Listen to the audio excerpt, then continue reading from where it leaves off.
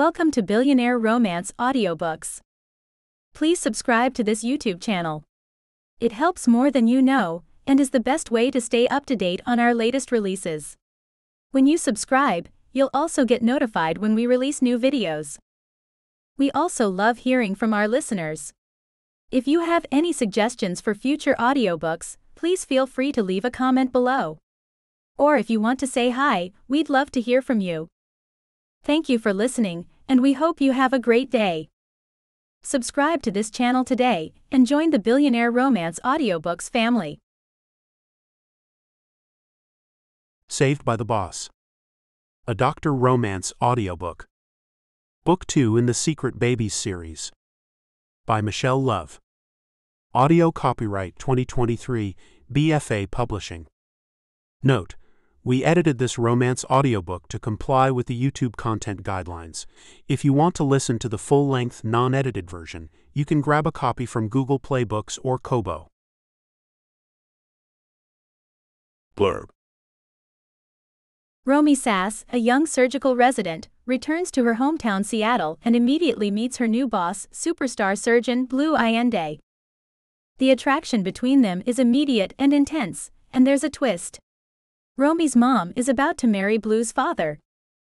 Soon, Blue and Romy are falling in love and enjoying a sizzling relationship. Finally, Romy feels she has escaped her past and her violent ex. As Christmas approaches, however, a series of horrific murders brings the past back to haunt the couple, and they face the most serious test to their love yet. Will the holiday season bring resolution and a happy ever after? Chapter 1. Seattle. Romy shoved her chestnut brown hair up into a ponytail as she jogged quickly along the hospital corridors. Damn Seattle traffic. She had been so organized right up until she'd hit the traffic accident on the Alaskan Way Viaduct. Now she'd missed the first few minutes of rounds, and on the worst possible day. So not a good first impression to make. Still cursing herself, she hurried to catch up with her colleagues in the general surgery department. Rounding the corner at a fast clip, she heard his voice before she saw him, a deep mellifluous tone which she knew made woman weak. She might never have met the man, but his voice was as legendary as his surgical skills. Oh yeah. And his body. People talked about that in the same breath as his medical accomplishments. He spoke again, and she thrilled at the husky hint of an accent, Italian maybe, in it. If the infection worsens, we'll consider a shunt, but in all likelihood, it will resolve rapidly since it was caught at the outset. Romy blinked in surprise at the words. Blue Allende, he of the oh-so-sensual voice, was a superstar surgeon. Not even 40 years old, he was at the top of his game, and also at the top of most hospitals' wish lists. With the reputed looks of a movie star and the serious, brooding intelligence of someone a lot older, Blue Allende's reputation preceded him. So why was he standing around with a motley crew of doctors, nurses, and interns, discussing something as mundane as a shunt? It gave her pause and jump-started her liking for the man who, apparently, wasn't your average arrogant genius surgeon. But Romy was still late, and no doctor appreciated tardiness, particularly not one with such a packed schedule. Damn it. Stopping outside the door, she saw a bunch of other residents and slipped in among them, hoping she wouldn't be noticed and knowing she didn't stand a prayer. Her friend Mac, an affable African-American with a sweet face and a wicked sense of humor, grinned and nudged her. Late for the rockstar sass, he hissed, genius move. Romy poked him with her elbow, rolling her eyes. What did I miss? Suddenly the crowd of doctors parted, and she saw him where he'd been leaning over a sedated patient. Her breath caught in her throat as Blue Allende turned bright green eyes on her. All the usual hospital noises faded into the background as she was caught in that fiercely intelligent gaze. Geez, Romy thought, this man doesn't belong in an operating theater. He belongs on a catwalk or on the cover of Vogue. He was gorgeous.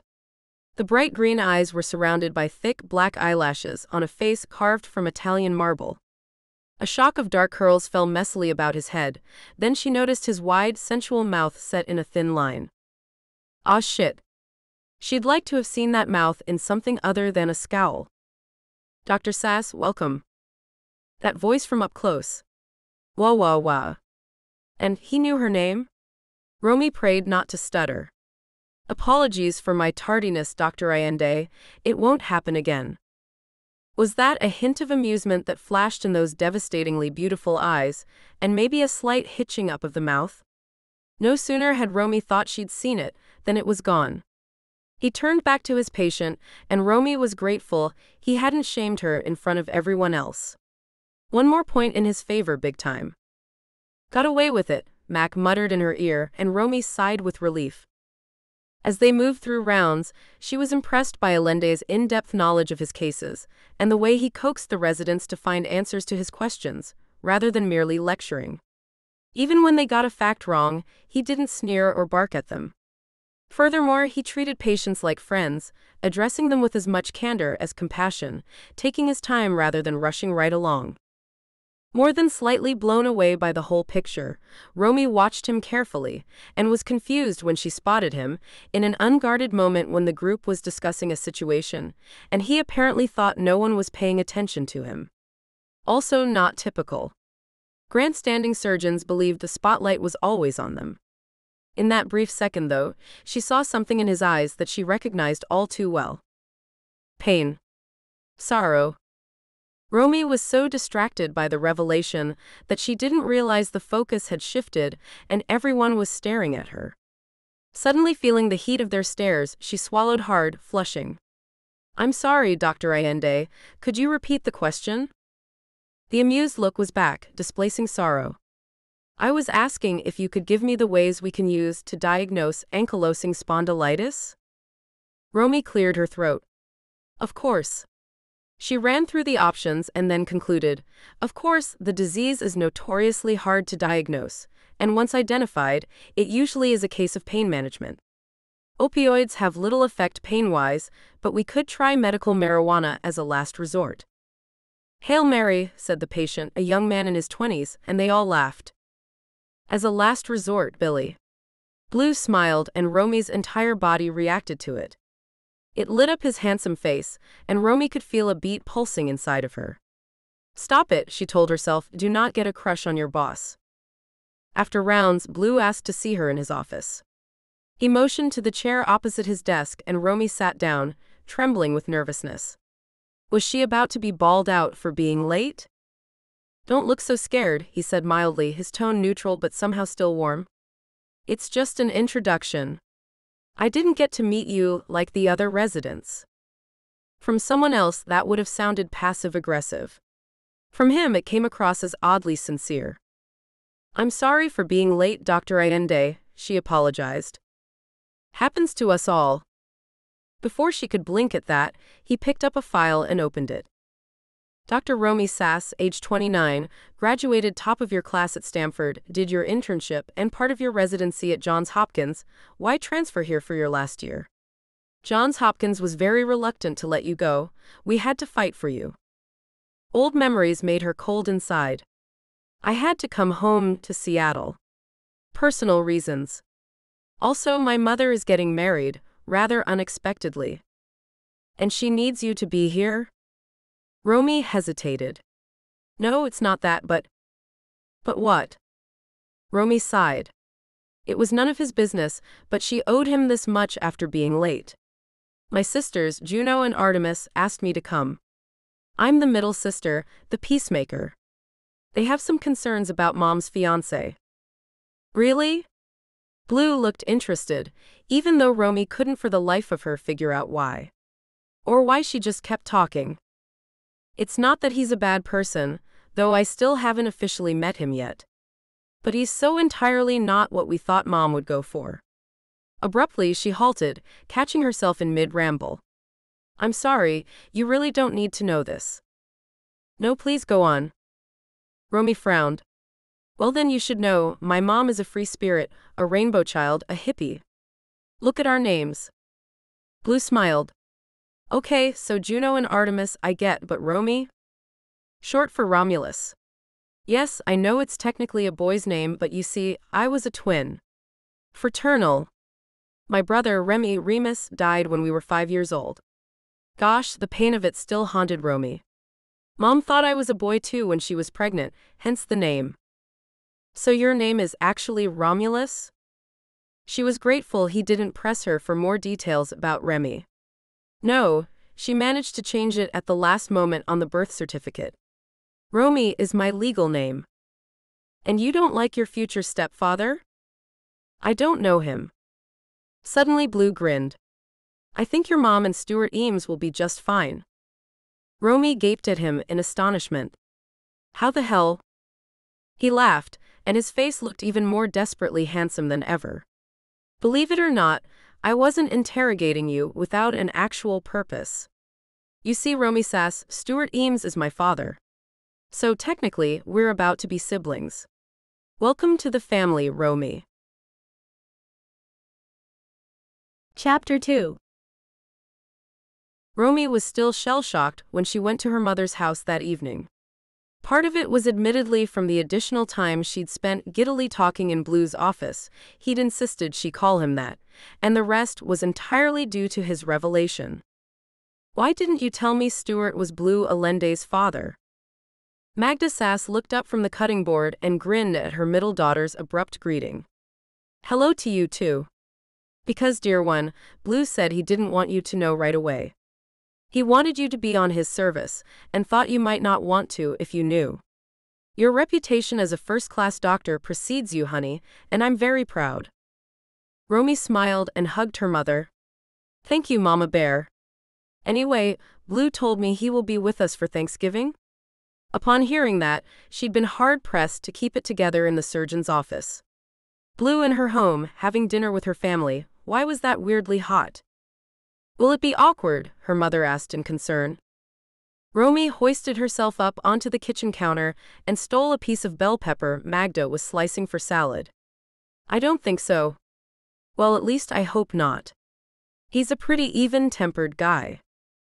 Magda smiled. You like him? Yes. He's the most attractive man I've ever met. Yeah, he's nice. Nice was an understatement. He's an incredible surgeon. Watching him is like watching a maestro at work. Speaking of maestros, Magda often changed the direction of conversations on a whim, so Romy wasn't fazed. Your sister has a new job. She's going to work for Livia's Foundation as a lecturer. Romy's eyebrows shot up. She is. Juno's moving out. Her youngest sister, Juno, was the sister who most resembled their free-spirited mother.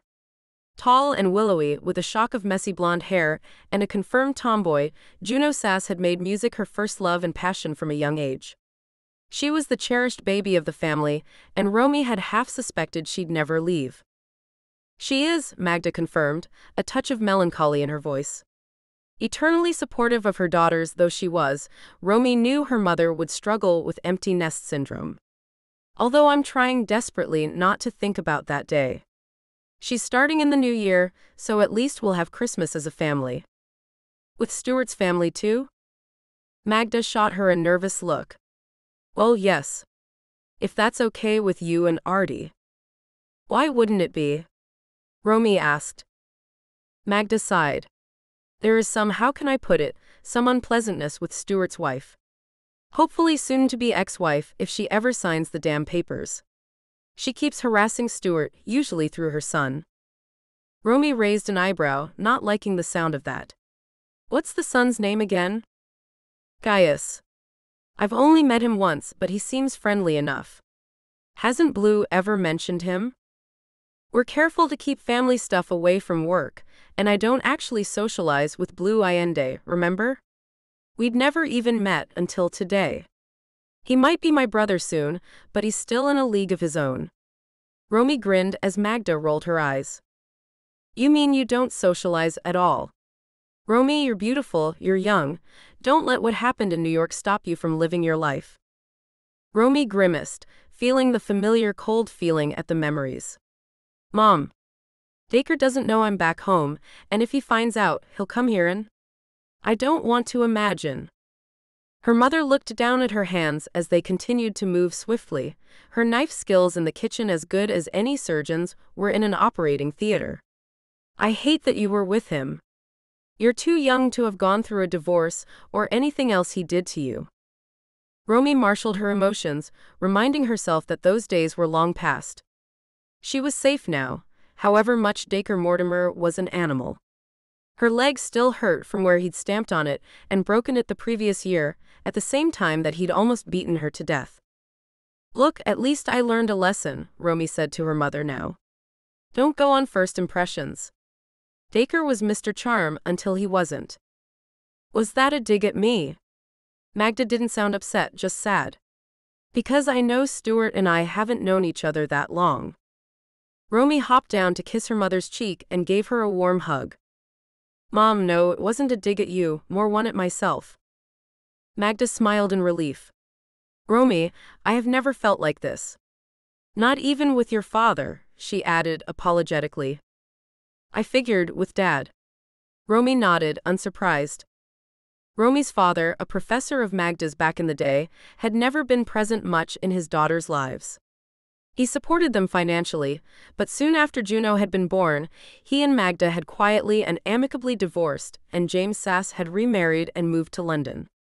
Being a single mother didn't faze Magda, and she'd somehow kept her girls clothed and fed as they grew, bringing them all up to be independent young people who never depended on someone else.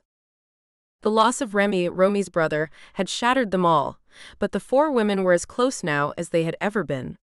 Artemis, Magda's eldest, had followed her father into the teaching profession and now taught physics at the University of Washington. Romy had headed for medical school as soon as she graduated from Harvard, and Juno was a musical prodigy. The one thing James had provided was money for their education, and Magda was grateful for that, she often told Romy. Magda had been brought up in a hippie commune, and she'd carried those values her whole life, finally having reached a point in her life where she could sculpt for a living. Which was why Romy and her sisters had been astounded to hear that Magda was about to marry a multi-billionaire. Stuart Eames had made his fortune in tech, and had such a large share of the tech market that no one could compete. Romy was looking forward to meeting the billionaire who had captured her mother's laid-back heart. A random thought occurred to her as she reached for the salad bowl and started to assemble the various ingredients her mother had diced. How come Blue has a different last name? Magda drained the pot of rice she was cooking. He's Stuart's son from an affair. Romy's eyebrows shot up. I think his mother was Italian, Magda went on, confirming at least that suspicion, though Romy was far more interested in the other revelation. So, Stuart had an affair? Magda gave her a warning look. Darling, if you had ever met his wife, you wouldn't blame him. Though Magda was far from conservative, she was fiercely loyal, and it was an unusual stance for her to take. Nevertheless, Romy decided to let it go, at least until she'd had a chance to cross-examine Eames and ensure that he wasn't about to cheat on her mother. Because if he did, she and her sisters would have plenty to say. Mom, she said, suddenly noticing how much food her mother was preparing, you realize there's only 4 of us, right? 5, Magda flushed bright red and ducked her head. Stuart's joining us. Oh, getting in an introduction under the wire, huh? Romy grinned. I guess I should help you with the rest of dinner, then? Stuart Eames had the same bright green eyes as his son, but his hair was close-cropped and white. He had an easy smile that Romy liked, and a friendly manner which made the party all feel at ease. He greeted them all with utmost respect. It's so good to finally meet you. Magda is so proud of you all. Juno, hurling herself into a chair, grinned at him. I assure you, we don't deserve it. Artemis, her blonde hair falling gracefully to her shoulders, shot her younger sister a warning look. Don't tease, Juno. Stuart laughed. No, don't stop teasing. Blue and I are always busting each other's chops. It's what families are supposed to do. Speaking of which, do you mind if I just have a quiet word with your mom about something? I swear it'll take no more than 5 minutes. Sure thing. Left alone, the sisters looked at one another. He's cute, Juno decided, and Artemis chuckled. Can you call a 60-year-old cute?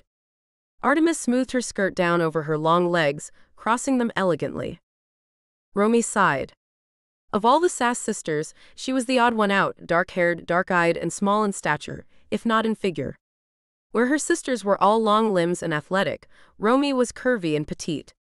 She still worked out as much as her siblings, but her figure was always going to be soft instead of athletic like them. Juno and Artemis took after their mother. Romy didn't know where she'd gotten her curves from. She barely remembered what her father looked like. Oh, she knew people considered her beautiful, but she never played it up. Slightly myopic from a young age, she wore glasses instead of contacts and stuffed her long, thick chestnut hair up into a messy bun more often than not. Juno poked her with a foot now. Will you be coming to our traditional Thanksgiving run this year? Giving her sister a cheesy smile, Romy said, Sadly, I'll be working. Roms? Sorry, Romy sang in a not-so-at-all voice. She loathed running, unless it was towards something. Like pizza. Juno sulked while Artemis grinned at Romy. Nice work, Romy. And what with my broken ankle? What broken ankle? Juno shot her eldest sister a confused look. The one I'll mysteriously acquire on Thanksgiving. Artemis laughed and high-fived Romy. Don't blame me when the pair of you get old and fat. Juno sighed dramatically. Then, lowering her voice, she nodded towards the kitchen where Stuart and their mother talking. What do you think? Too early to say. He looks like Blue a little. Same eyes. Juno grinned. You got a little crush, Romulus? Romy threw a pillow at her. None of your business, Quisling. Dinner was a fun affair, and Romy decided she liked Stuart very much. He was charming, intelligent, and seemed to adore her mother. Romy noticed, however, that Artemis was a little quieter than normal, and when she questioned her sister afterward, Artemis shrugged. I'm just reserving judgment is all, Romy. We don't know him that well yet. Romy went to work the next day, wondering if she should mention Stuart to Blue, but when she walked into the locker room, the place was in a chaotic state with people running every which way. What's going on? She asked, preparing herself mentally and physically for what would likely be a long haul.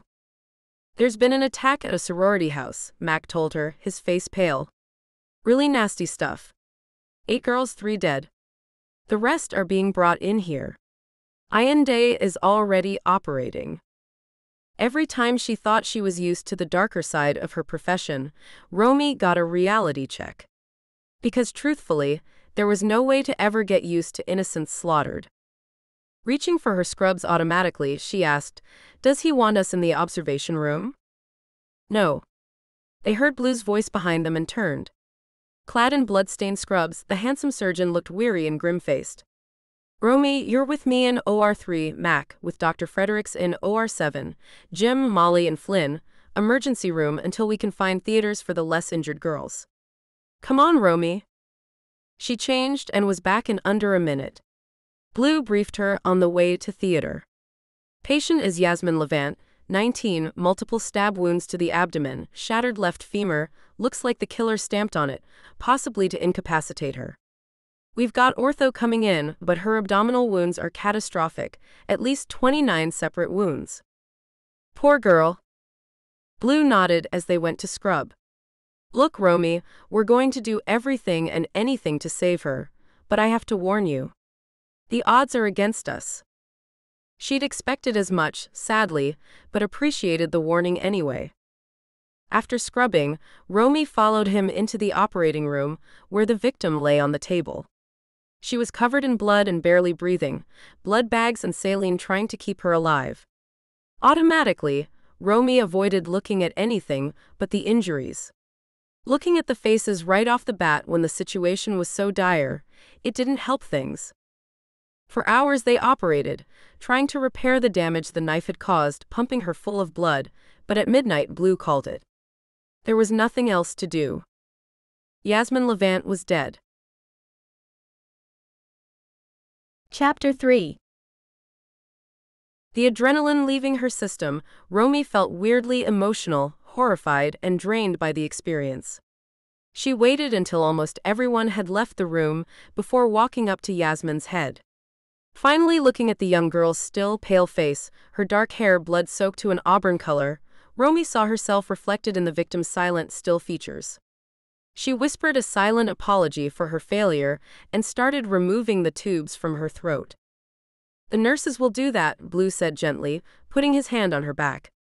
Romy, unable to speak, just shook her head, and eventually Blue began to help her, both working in silence, until all the medical equipment had been cleared away, and Yasmin lay on the table silent and still, but at least with slightly more dignity.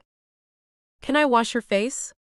Romy found her voice breaking as she asked, but Blue, his eyes sad, shook his head. "No, we have to keep her secure for the forensic team now. Even all of our equipment will need to be saved. The police will probably want a statement from all of us." Romy looked back down at Yasmin, and a sob choked its way out of her. Who would do this? Why? She felt Blue draw her away from the victim then, and wrap his arms around her. It wasn't what colleagues usually did, but Romy allowed it because she needed it. She leaned into him, tears filling her eyes. "I wish I could tell you it gets easier in these cases, Romy, but it doesn't," he said softly, his voice achingly sad and kind. "The vile things people do to other humans, sometimes there is no reason why. Sometimes people are monsters." Romy nodded and looked up at him, wiping her eyes. "I know the type." Blue stopped, and his green eyes were intense on hers. For a long moment they gazed at each other before blushing. Romy gave an awkward smile and stepped away. "I'm okay now. We'd better go talk to the family." Of course. There was pain in that beautiful voice of his, and Romy wanted to hold him and comfort him as he had done with her, but Blue walked away. She followed him, running slightly to keep up with his long stride. He dwarfed her 5'2" by at least a foot, and suddenly he slowed down. "Sorry, Piccolo, I'll try not to walk so fast." "Piccolo?" "Little one," he explained, the tenderness in his voice tugging at her heart as much as the hint of a smile. Then as they neared the relative's room, his smile faded. "Is this your first one?" "First murder." Romy's heart began to beat out of her chest. Blue nodded, squeezing her hand. "Just follow my lead." They knocked and walked in. A middle-aged woman, terrified, was sitting down, her arms wrapped around herself, and when she saw their faces, she said, "No, no, no, no." A man, her husband, his face etched with pain, stood. "Doc? Please don't tell me." "I'm so sorry, Mr. and Mrs. Levant. Despite our best efforts, Yasmin's injuries were too severe and she died a short time ago." The woman collapsed in a sobbing, weeping huddle, and Blue kept talking to her husband as Romy moved to try and comfort Yasmin's mother. "There are no words for the regret we feel at your loss." Trying futilely to soothe the mother's unsoothable grief, Romy listened to Blue talk first to Yasmin's father, then watched him take a turn gently addressing her bereft mother, comforting both as best as he could, answering all of their questions patiently and as fully as possible. But the truth was the one question would never be adequately answered. Why? Romy's chest was tight with sorrow, but she maintained her composure. Afterward, they talked to the police, those questions prolonging the endless night even further. Finally, as dawn began to break over Seattle, Romy went back to the locker room to change out of her bloody scrubs. The room was empty and echoed with each footstep and slam of the locker door. Somehow managing to drag on her jeans and shirt, Romy slumped onto a bench afterward and put her head in her hands. The adrenaline from the surgery was long gone, and now she felt wrecked. Her hip and leg ached from standing too long, but she ignored the pain, trying not to break down. She failed, and silent, hot tears poured down her face. She buried her face in her hands to cry, her entire body trembling. She heard him come in.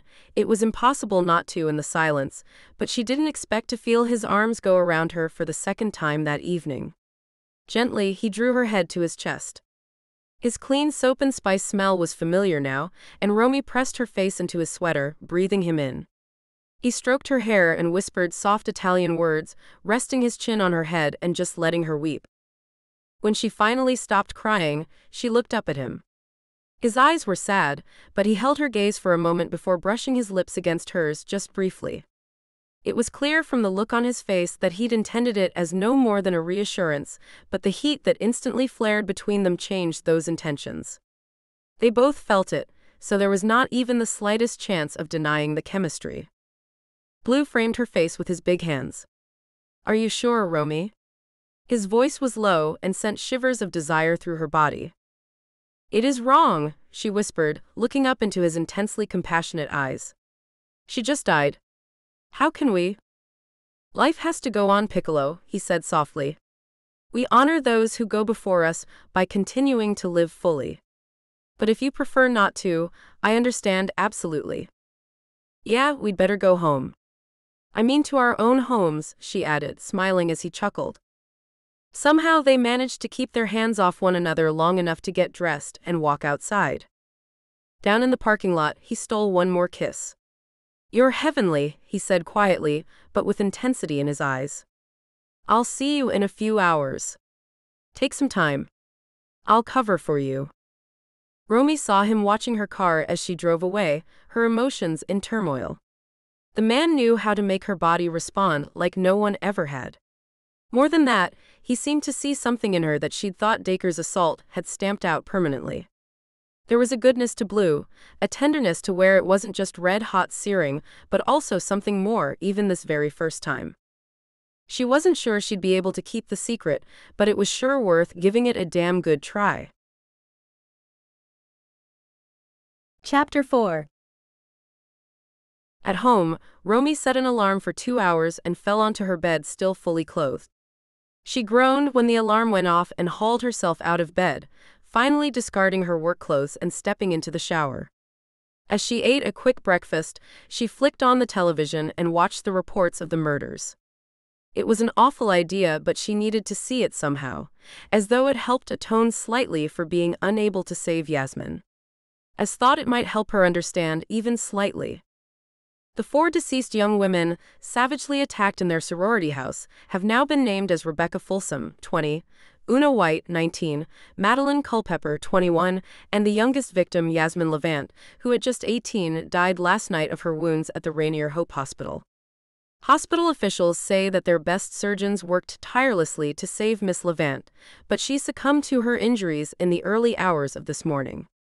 Police say the attacker broke in through an open window and attacked each girl in her bedroom before leaving the premises. So far, no suspects have been identified, but the murders mirror a similar case in New York 2 years ago. Romy swallowed the last of her cereal, feeling sick. She'd forgotten all about the murders in New York. There were monsters everywhere. She remembered her own personal monster, the midnight beatings, the forced intercourse. Rape. Call it what it was, Sass. She drove into work and was assailed by her friends, wanting to know about working with Blue in an emergency situation. Romy, exhausted, was grateful when Mac rescued her, shooing everyone away and bearing her off to the cafeteria. "Allende sent me. He saw you come in and knew you'd get caught by the pack. Damn hyenas." Romy smiled at him and at Blue's thoughtfulness. "Mac, if it had been someone else but me, we would have been hyenas too." Mac shrugged. "Fair point. Are you okay? You look done in." "It was a long night. In more ways than one." "Is Dr. Allende all right?" "He had it worse than me. He looks good, but then he always does." "True story." Mac grinned at her. "So you're not immune to the good doctor's charisma then? I thought you were the one holed out." Romy cursed silently but faked a smile. "I'm here to work, not get laid. I'm just saying, out of all us, I reckon you'd be his type." Romy shrugged off the conversation. "Did you hear the news this morning? The murders in New York? The same as here." "Yeah. Geez, humans, huh?" "Humans." She agreed. Her pager went off a second before Max. Or summoned. It was evening before she even saw Blue again. There was so much paperwork from the murders and the subsequent medical procedures that Romy was sequestered with a police team most of the day. They went over everything again and again. Romy told them again how Yasmin Levant had been stabbed so viciously that her abdominal artery had been shredded, that she had simply bled out before they could attempt any kind of repair. What about her left femur? Det. Halsey asked her eventually. Did your orthopedic department attend the surgery? Romy nodded. But to be honest, it was secondary to the abdominal wounds. I'm not an expert, but I assume he or she broke her femur to subdue her enough that she couldn't fight him or her off. We're pretty sure it's a him, Halsey said quietly. Romy, overtired, bristled. Because women aren't strong enough to do that to a person? Halsey held his hands up. I meant no offense, Dr. Sass. We found DNA on the victim. Male DNA. Romy backed down. I'm sorry. Bad day. Of course. Look, we need to talk about the survivors' injuries. We got the report that they weren't as serious as the deceased victims. No, that was strange, Romy said. They were badly beaten, and they'll probably need serious psychiatric counseling, but yeah, it is odd that he didn't finish the job, so to speak. Gosh. And Ms. Levant was the only one with a broken femur? Romy's own leg ached and she rubbed it unconsciously. Detective, the femur is the longest, strongest bone in the human body. The force it takes to break it, it would take anger. Rage.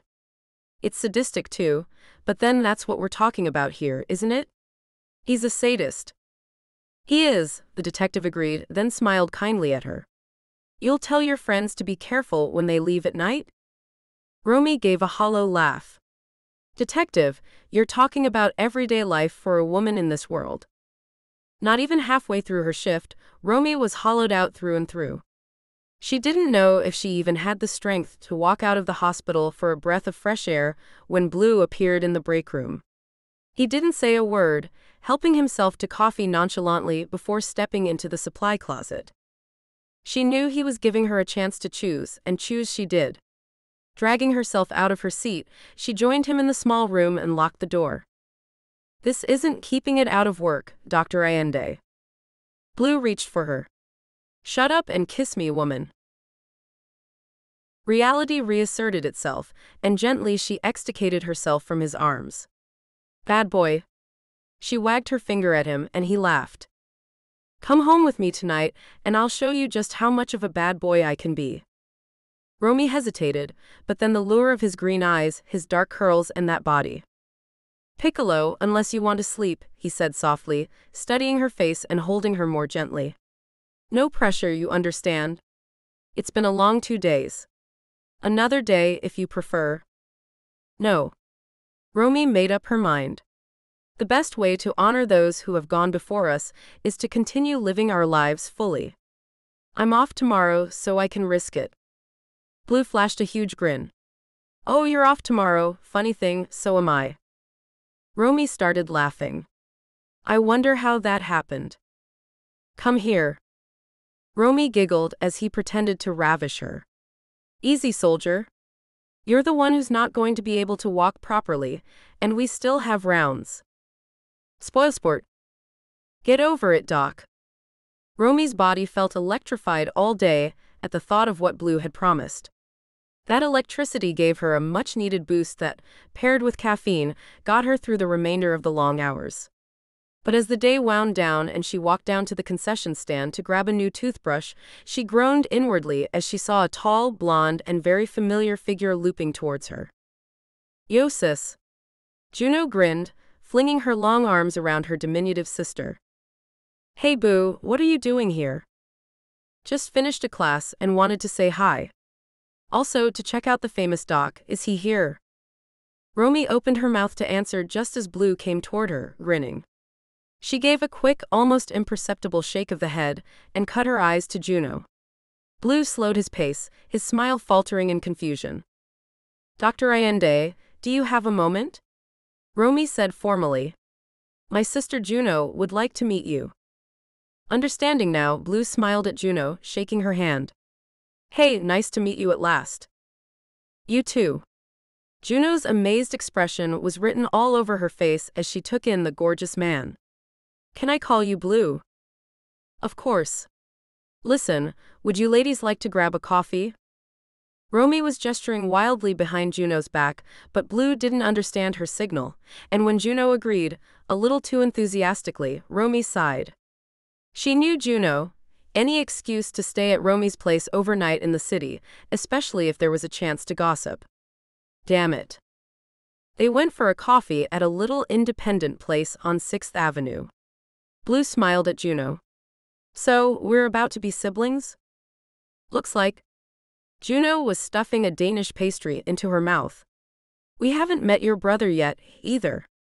Mom's looking forward to Thanksgiving dinner, just a warning. She cooks Brussels sprouts, and given she checked her watch, 2 weeks until Thanksgiving, she'll be putting them on to boil about now. Blue laughed. Duly noted. Dad and I are looking forward to spending that day with you. And your brother? There was a pause, a beat too long. And Gaius. Of course. You don't mention your brother much, Romy said, and saw a flicker of something in his eyes before he gave them a half-smile. We're not as close as you three appear to be. I always wanted a sister. Juno, Romy tells me you're quite the musical prodigy. Ha! Juno grinned at him. She flatters me. But it is my passion, and I'm about to start working for the Gabriella Renault Foundation, down in New Orleans. Just when I move back to Seattle, she moves out, Romy grinned. I might take it personally. Then you'll have to make the most of me while I'm here. Like tonight. I could stay over at your place? Juno looked hopeful, and Romy had to work to keep the disappointment out of her face. Of course, Boo. She shot an apologetic look at Blue, who winked at her and mouthed, "Don't worry," at her. But, Romy added, thinking quickly, I have to be out early tomorrow for a training seminar. All day, I'm afraid. Yes, she does, Blue caught on, trying not to smile. I'm leading that seminar, and I'm very strict about time. One of my things, I'm afraid, punctuality. He is. Juno shrugged, surprisingly clueless. Usually she picked up on these things with a terrifying radar. What's the training about? Orthopedics, Blue said smoothly, mostly about the recovery time of someone's gait after strenuous exercise. Romy snorted her coffee from her nose and was embarrassed, wiping her nose. Sorry, went down the wrong way. That's not like you, Blue said innocently, and Romy had to hide her laughter in her tissue. Juno still didn't notice anything, already making inroads on Romy's carrot cake, which she'd left alone. Romy, trying to stop her giggles, cleared her throat. So, yeah, if you don't mind being left alone in the apartment. Of course not. Juno shrugged. Blue's eyes were twinkling. Don't forget we also have that patient we might need to check in on overnight too. I'll page you if I need you. Please do, Romy was enjoying their little game. I'd like to make sure the patient is responding to stimulus. It was Blue's turn to hide his laughter now. Do excuse me, I have to use the bathroom. When they were alone, Juno turned to Romy. Well, he's gorgeous and sweet and cute. How do you concentrate on work with a man like that around?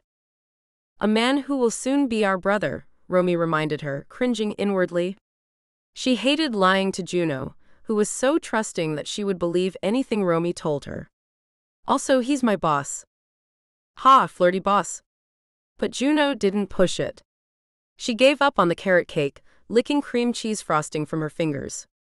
Look, maybe I will go home tonight. Seems like you're preoccupied with work anyway. But we must have a sister's night before I leave for New Orleans. Are you going before Christmas? For some reason, Romy was confused about the timeline. Had Juno told her and she'd just forgotten?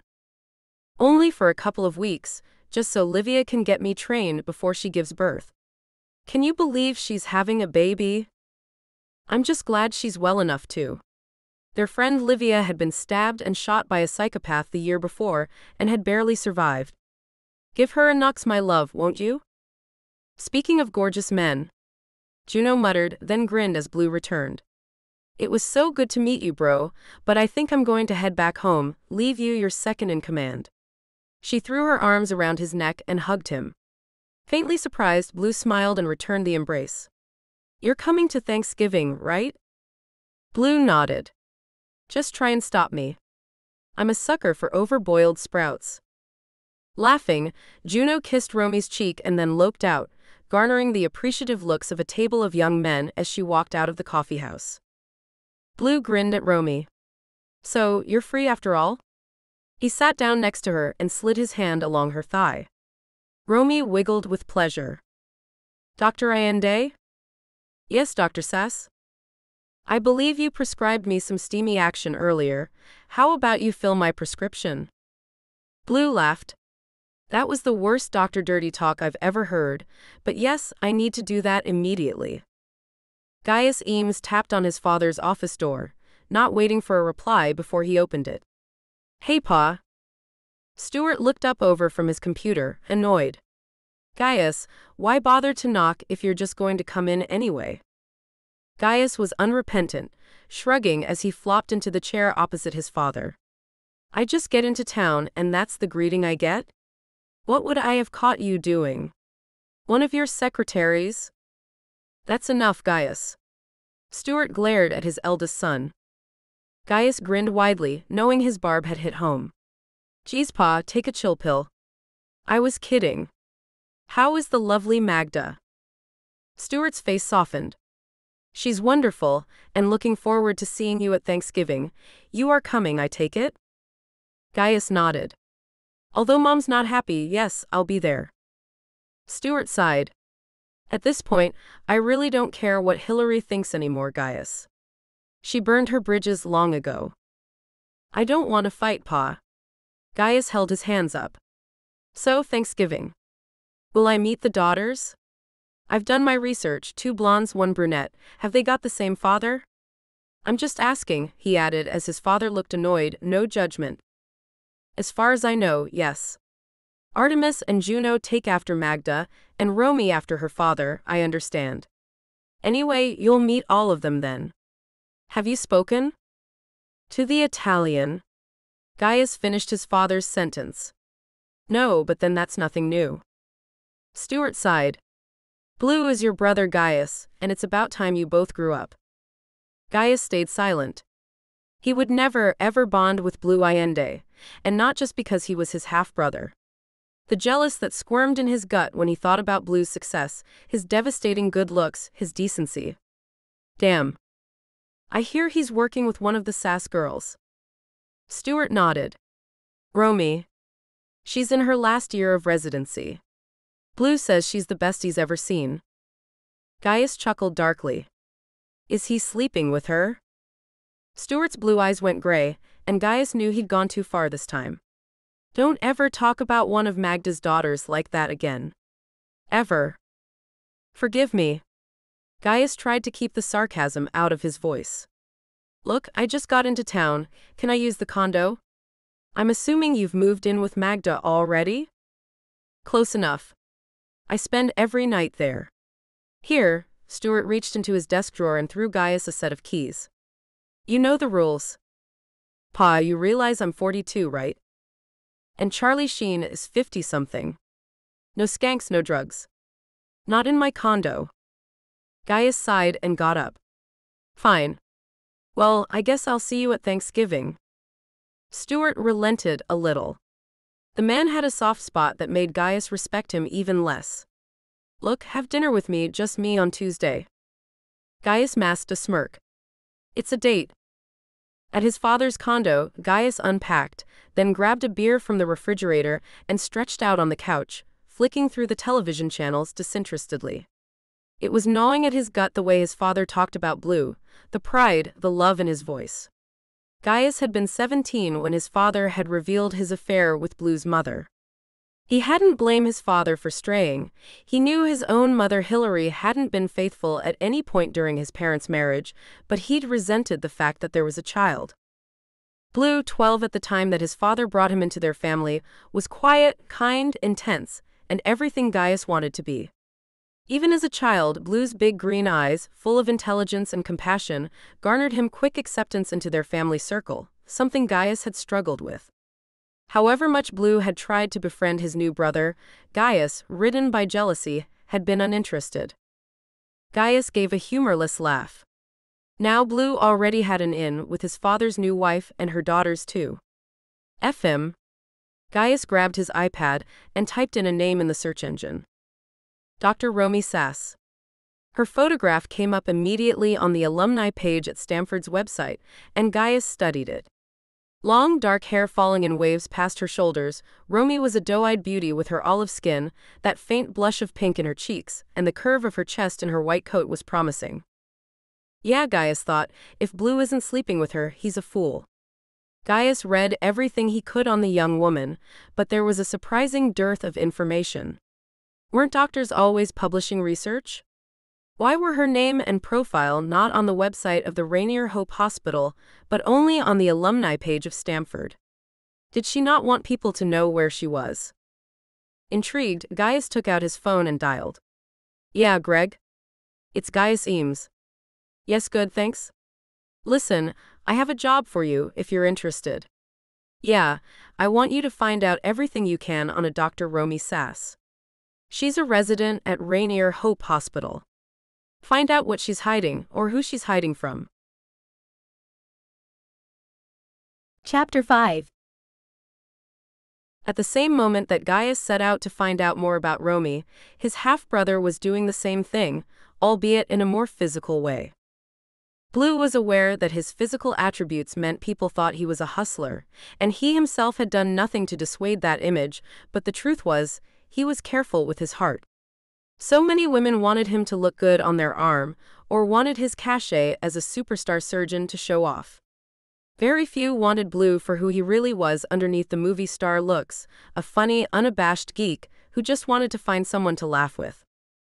And very quickly after she'd arrived in Seattle, Romy had shown herself to be just that woman. That they would soon be related by marriage and be siblings, well, they'd have to deal with that later. For now, all he wanted to do was make love to her. He stroked the hair back from her face as they moved together, marveling at the beautiful flush in her face as she came, trembling and sighing his name. They smiled at each other as they caught their breath. For a long moment Blue stared at her. I wish we could go public, he said regretfully. I want to tell the world about this brilliant, beautiful woman who somehow wants me. Romy laughed. First, thank you for complimenting my intellect first. You get extra points for that. Second, you know you could have any woman you wanted, Blue Allende. Don't be modest. You know it's the truth. It's the accent, he said playfully before letting loose with a string of Italian. Ho incontrato la ragazza più gloriosa e voglio portarla in tutte le mie parti preferite d'Italia e farò vedere da dove vengo. That's unfairly romantic. Romy exclaimed, kissing him. Ah, a weakness, he teased, tickling her ribs and enjoying her writhing against him. Yeah. Now, what did you say? There was something about a ho and glorious ravioli. Blue grinned. I just said I met the most glorious girl, and I want to take her to all my favorite parts of Italy and show her where I came from. Wow. Where did you come from? She wondered. I mean, I know Stuart had an affair with your mom, she trailed off, apparently realizing that wasn't the hottest of pillow talk conversations. He did, Blue nodded, long ago having come to terms with that aspect of his DNA. Technically he was, and regretfully still is, married to Hillary. Just mentioning her name made his gut tense for reasons no one knew but him. But the marriage has been over for years. Mom was a widow. Her husband was killed in a car wreck 3 years after they married, and she was in mourning for years. Stuart went to Rome for a conference, met my mother, and it was, according to her, like a thunderbolt. Blue rolled over onto his back and gathered Romy back into him, enjoyed her pressed tight against his chest. I was conceived on that first meeting, accidentally of course, and my mom even gave Stuart an out, said she would raise me alone. Stuart was a stand-up guy. He and my mother, their chemistry was plain to see even when I was a kid, so when my mom died, Stuart didn't hesitate to bring me to the States. That makes me very happy to hear, Romy nodded.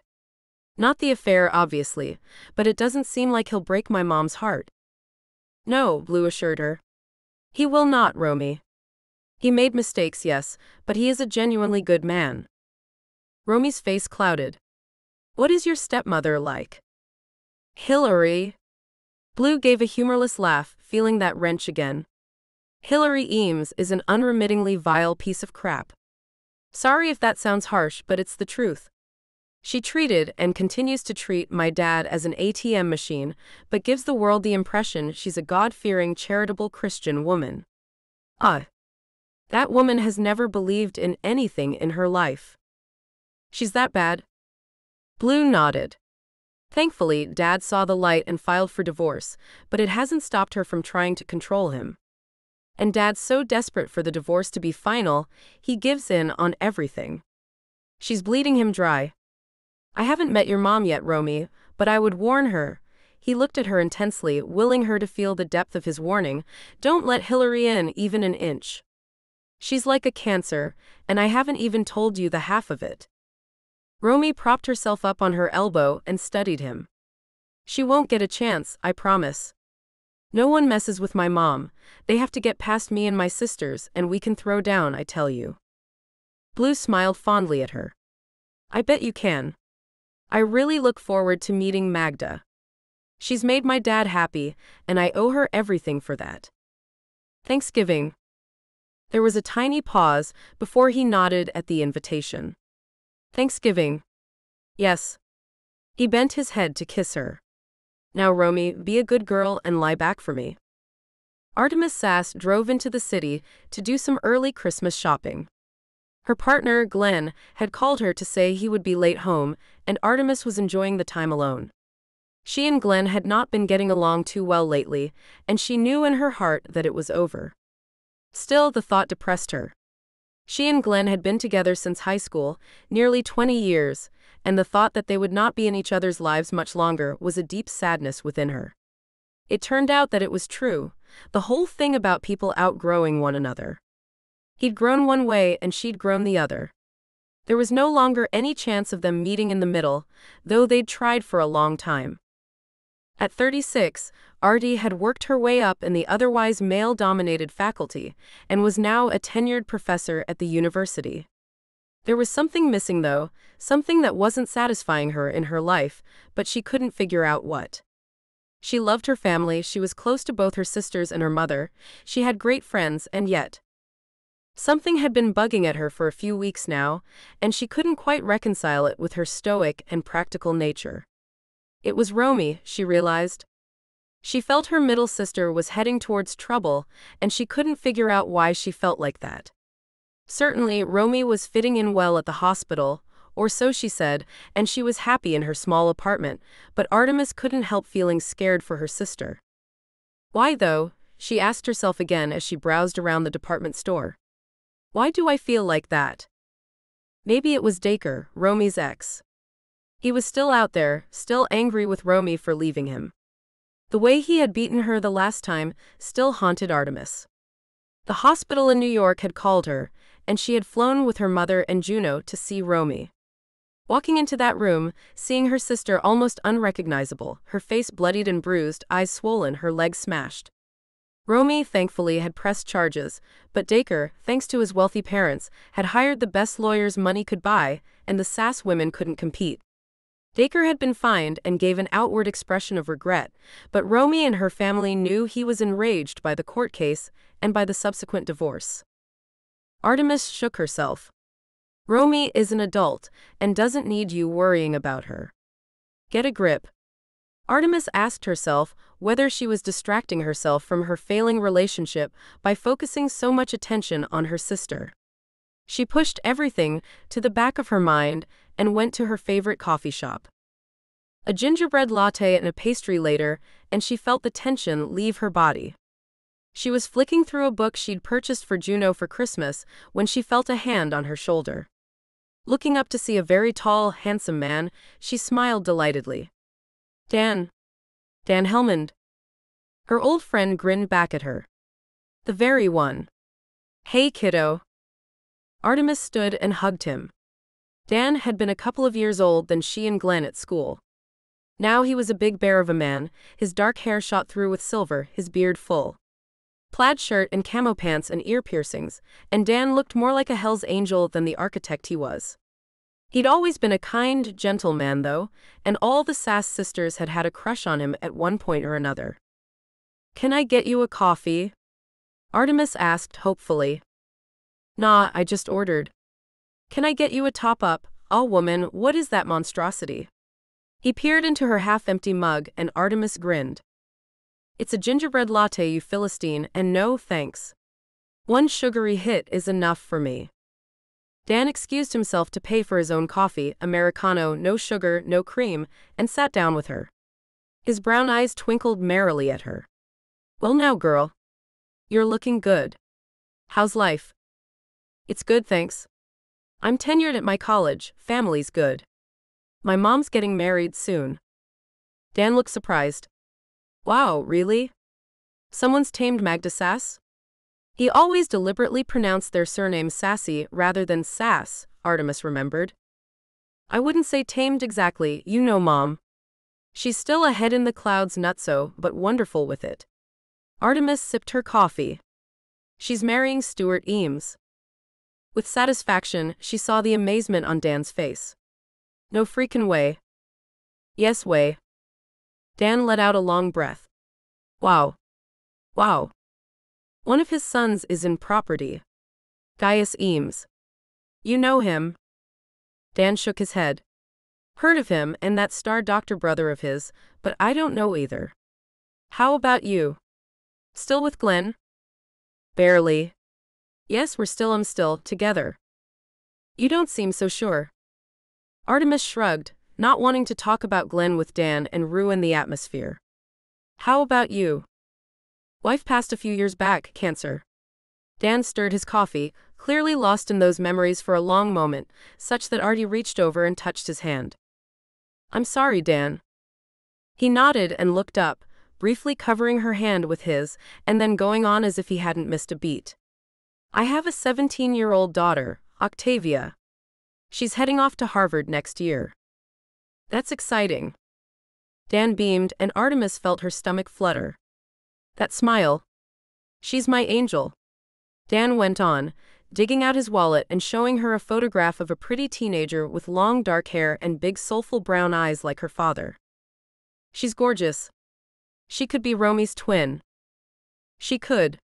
How is your sister doing?" "Last I heard, she was in New York." Artemis felt her chest tighten. "She's back now, working as a resident at Rainier Hope. Surgical superstar in the making, so they say." "I'm not surprised." "And Juno?" "About to work for a charitable foundation in New Orleans." "Man, the Sass sisters done good." Artemis smiled. "We're doing okay." Dan glanced at his watch. "Listen, Missy, I hate to cut and run, but I have a meeting in town. Don't suppose you'd like to make this a regular thing? Meeting up for coffee. Tavia's always telling me to slow down, take some time to chill, and I'd like to see you again." "I'd love to, here." She pulled a business card out of her pocket, a little worse for wear. "It has my cell phone number on it. Call anytime. It was really great to see you." Dan bent down and kissed her cheek. "Soon, yeah. Soon." Artemis felt absurdly cheered as she walked back to her car. A new friend, she thought to herself, a new friend that's an old friend. She pushed away any thoughts of anything beyond friendship, although she kept rerunning Dan calling her Missy.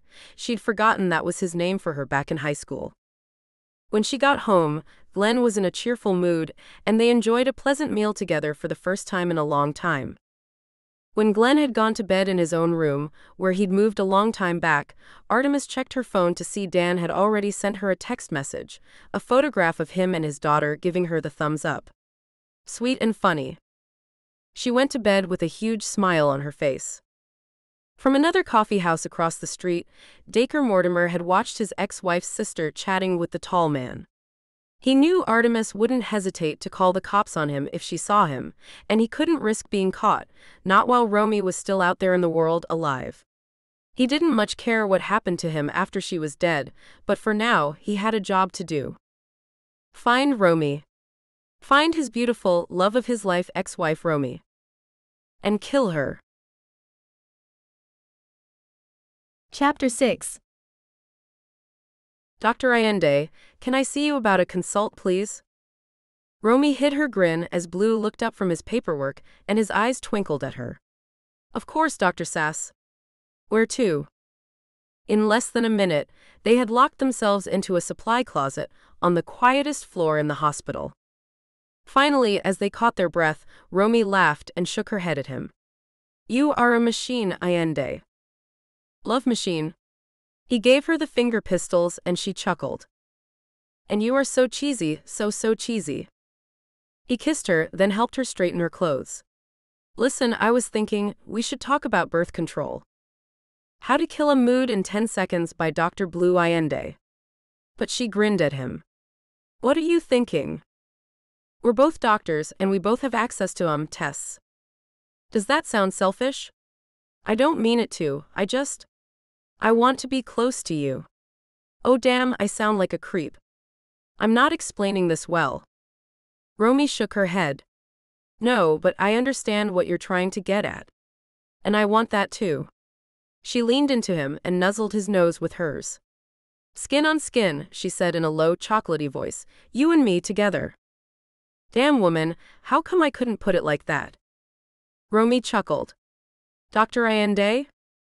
Yes? With that, Romy grinned, picked up her files and headed for the door. She blew him a kiss and left him in the closet. Romy was still grinning when she was called to the emergency room 45 minutes later. A nervous young intern came to find her. Hi, Dr. Sass. I'm sorry to call you personally, but there's a patient asking for you. He's in curtain 6. Name? He won't give me it. Romy's heart began to thump unpleasantly. Surely not. Surely Dacre hadn't found her already.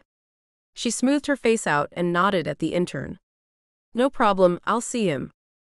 For one awful moment before she pulled back the curtain, she imagined it was her violent ex-husband that he would lunge for, get his hands around her throat, choke the life out of her. The relief when she saw the patient was immense, and she smiled at the man, who was cradling a bloody hand. He smiled at her. Dr. Sass? That's me, mister. The man grinned, his handsome face lighting up, his blue eyes intense. Eames. Hey Romy, I'm Gaius, your soon-to-be stepbrother. Her eyebrows shot up as she searched for a resemblance to Blue, and definitely saw it, now that she was looking for it. The high cheeks and sculpted jaw were apparently genetic. Hey, she stammered and then laughed. Wow, you caught me off guard. Nice to meet you at last, even if unexpectedly. Gaius held his hand up. I was careless while fixing my car. Let's take a look.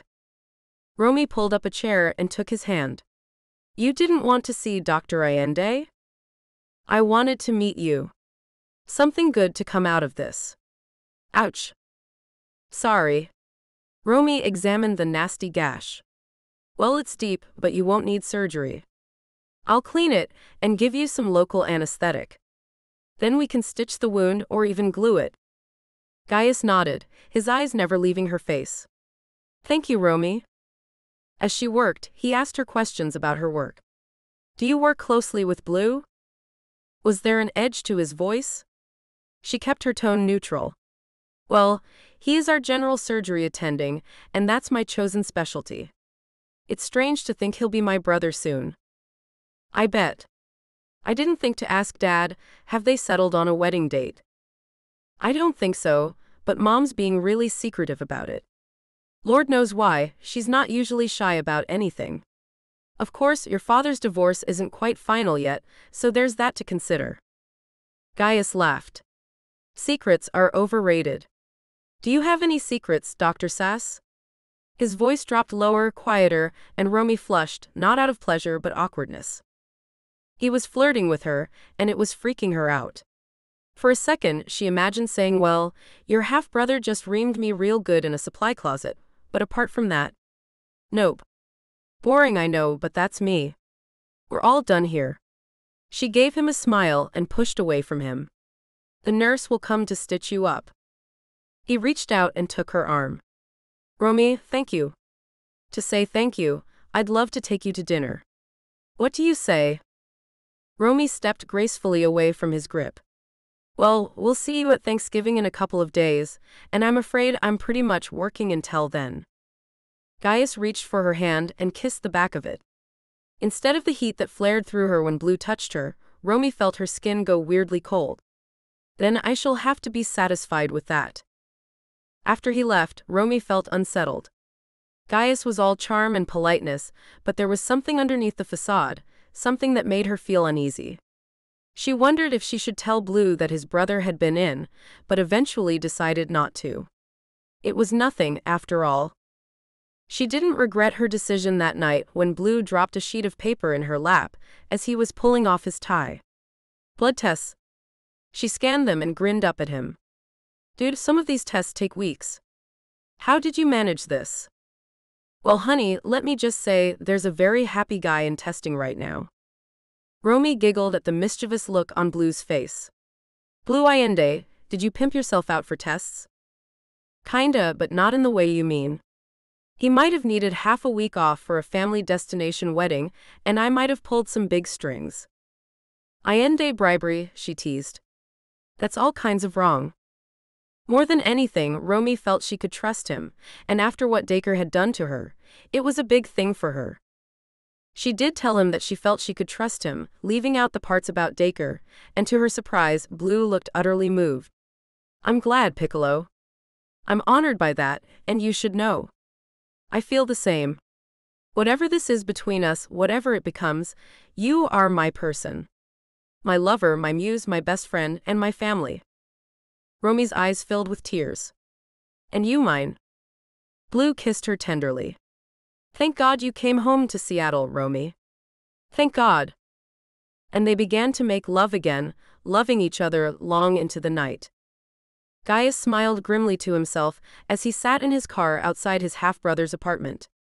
He had followed Romy from the hospital and could hardly believe it when she drove here. He saw Blue come down to greet her, saw them kissing. So his half-brother was sleeping with his almost stepsister. Gaius' gut churned with jealousy.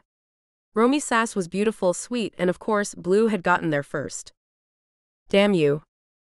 Still, it would make for extra sport, Gaius grinned to himself. Romy's sass had a whole lot of secrets that he would bet his life Blue didn't know about. The abusive ex-husband, for one. Dacre Mortimer. Son of New York socialites, a billionaire in his own right. So, Romy liked the money. That would be useful, although Gaius could see from the divorce papers that she had not asked for a penny from Mortimer, not even the prenup money she had been entitled to. That was interesting. Gaius also knew Romy had been hospitalized a year previously as she was about to enter her last year of her residency program at Johns Hopkins. Smashed left femur, multiple wounds from a beating, bruised liver, and a burst ovary from being kicked in the stomach. Mortimer's parents had done a good job hushing it up in the papers, but their son had gone to town on Romy when she'd asked for a divorce. Why the hell had she married him? Gaius couldn't figure it out, but if he could find Mortimer, he would ask him. Romy had fled New York as soon as she was well enough and applied to Rainier Hope to finish her residency. A new life. Gaius began to see a whole campaign of terror he could unleash on the couple, especially if he could find Dacre Mortimer and lead him to his ex-wife. He smiled when he thought of watching Dacre confronting his ex-wife, of Blue finding out what had happened. Blue would defend Romy, of course, and maybe Dacre would get rid of Blue once and for all. Gaius got excited now. Yes, this was perfect. If he could manipulate Mortimer into killing Blue, then he, Gaius, could sweep in and save the day. Poor Romy would be devastated, unless of course she too was dead. Gaius shrugged. Either way, he would win. He picked up the phone and called his detective, thanking him for finding out all the information he had already collected, then paused. I'd like you to do something else for me, and I'm willing to pay you double if you can do it. I'm intrigued. Go ahead. Gaius smiled. Find out where Dacre Mortimer is, and ask him to meet with you. I have a very interesting proposition for him. Chapter 7.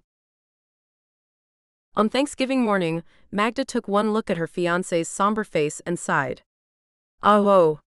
What did she do now? It had almost become a joke between them. Hillary Eames' attempts to draw out her divorce from Stuart were creative. Magda had to give her that. But Stuart was being worn down by it, his usually merry green eyes losing their sparkle. Magda stood on her tiptoes to kiss him. She was a tall woman herself, but Stuart was a big man, broad-shouldered and long-limbed. He wrapped his arms around her now. "I can't make head or tail of it, Mags. She's dropping her objections to the divorce." For a moment, Magda was so shocked she couldn't speak. After months and months of vicious back and forth between Hillary and Stuart, Hillary was dropping her claim for 75% of Stuart's wealth. How? And more importantly, why? Magda had only met Hillary on 2 occasions, but it was enough to get a measure of the woman. She liked power and she loved money. Hillary Eames would not drop her claim to Stuart's billions. What the hell? Magda studied Stuart, who looked lost. "I just don't know, but I don't trust it." Magda shook her head. "No. Did you call Gaius, ask him if he knew anything?" "I did, and he doesn't. He's as bemused as I am. He said he would call her and report back later at dinner." Magda blew out her cheeks. "So, she's signing the divorce papers?" Stuart smiled now. "She is, which means, my beautiful Magda, we can get married. And soon. I was thinking, Christmas. It'll be finalized that soon?" Stuart gave a wry grin. Sometimes being rich helps. "Moneybags." But she kissed him, laughing softly. "I love you, Stuart. If you didn't have a penny, I would still love you to the moon and back." Mushy. But he kissed her tenderly, tangling his fingers in her short steel-gray hair. "Gosh, woman, you are beautiful." She smiled up at him. "Well, you're old. Your eyesight is fading and ouch, ouch, no, stop that," she shrieked as he tickled her. Juno wandered in, hopping up onto the counter and watched them. "Is this some kind of cocoon foreplay?" Magda shot her youngest daughter a withering look. "We're not that old. Maybe I don't mind so much that you're moving out after all." Juno smirked and blew her mom a kiss. "You love me." Stuart laughed at their antics. "Hey kiddo," he said to Juno, "I'm trying to persuade your mother to marry me at Christmas. Help me out, would you?" Juno's eyes went wide. "Vampires signed the divorce papers?" "Yup." Juno did a seated dance of victory, hands raised high in the air. "Yeah, baby. Then hell yes, ma, snag this dude before I steal him away from you. Can I officiate?" Magda and Stuart looked at each other. "Can you get ordained before Christmas?" Juno looked smug. "Already am. I was waiting for you to announce your wedding day, then I was going to surprise you. What do you say?" "I say I forgive you for the cocoon crap," Magda beamed, hugging her youngest tightly. "Stuart, yes? No." Stuart grinned. "I think that would make the day even more perfect, yes. Now all we have to discuss is where." Magda laughed. "Okay, you two, slow your roll. Let's get today over and done with. Juno, are your sisters on their way?" "Artie is, but Romy said she might be a little late. Emergency at the hospital, and she said that she and Blue might come together for convenience's sake." "That's cool, but I hope they don't get tied up." Now they lay side by side, sleepy and exhausted. Blue grabbed the alarm clock and set an alarm for 2 p.m. "Don't want to be late for your mom." He grinned, but then saw Romy had fallen asleep, her head resting in the crook of his shoulder. Blue studied her face, so lovely, so expressive even in repose. He knew he was in love with her, had been for weeks now, almost since the first, but Blue struggled with whether to tell her or not. They needed to get this dinner with their parents over with, then decide whether or not to go public. The only person Blue had told was his chief of surgery, Bo Quinto, not wanting any improper behavior on his record, nor to let his mentor and friend down. "It isn't a fling, Bo," he told him seriously. "I'm crazy about her, but it won't affect either my work or Romy's. We're professionals. Yes, Romy and I work closely together, but I assure you I don't favor her above the other residents." He grinned slightly. "Even if she is the best general surgery resident I've ever seen." Quinto had rolled his eyes. Blue. I've been where you are. When I met Dinah, she was a patient, so I know all about improper relationships. I trust you and Romy not to let your relationship interfere with your work. Don't let me down. I won't, I give you my word. Thanks, boss. Blue laid his head on top of Romy's and closed his eyes. Feeling her in his arms was like a drug to him. He loved her brain, her commitment to her work, to the hospital. Gosh, he dreamed of finding a woman like Romy all his adult life. The only person who had ever gotten close was Julia, his college sweetheart, but she had had an affair with Gaius during their final year at Harvard. When a vindictive Gaius had dumped her soon after, Blue had had no interest in resuming the relationship, though he hadn't wished his brother's cruelty on her. He wouldn't wish it on anybody. Gaius had always been resentful of Blue, of anything he had that Gaius didn't. Success, focus, commitment, Gaius thought these things were something one either had or didn't have, rather than things one would work for. Blue had no time for his feckless older half-sibling, and even less time for his stepmother. Hillary had made Blue's mother's life a misery while she was alive, and continued to besmirch her memory after death. He shook himself now. Later, he would have to see Gaius, and not give away that he was in love with Romy. He had nightmares about Gaius setting his malevolent sights on the beautiful young woman in his arms. Of course, they were nothing to the other nightmares that had plagued him ever since the 8 young women were brutalized in the city, since Yasmin Levant had died on his operating table. She had looked like Romy, too much for Blue not to imagine it was his love bled out and dead in the OR. His arms tightened reflexively around her now, and he pressed his lips to her forehead. Romy murmured in her sleep and opened her eyes, smiling up at him. He kissed her soft lips, treasuring every moment before she sighed and went back to sleep. Gosh, I love you, Piccolo. He hadn't exaggerated when he'd told her he wanted to whisk her away to Italy, to show her every place he'd loved as a child, everywhere he had been at his happiest, until he'd met her. He closed his eyes and slept then, with that happy dream in mind, until the alarm went off at 2 p.m., and he and Romy made love again, before finally dragging themselves from their beds to go celebrate Thanksgiving with their blended family. You are mine, he growled at her continually. He'd worn her down over the months to be able to get her to agree to marry him, destroying her confidence, isolating her from her friends. By the time of the wedding, 15 minutes at City Hall, Romy had been a shadow of her former self. Dacre still wasn't certain how he'd scared her so much that she'd actually agreed to be legally bound to him, but such was his power, he now remembered proudly. That, and keeping her away from her damn nosy family so they couldn't run interference. She'd spoken her vows in such a quiet voice, the judge had had to ask her to speak up twice, but when she had seen the barely concealed rage on Dacre's face, she had quailed and recited them louder, but in a monotone.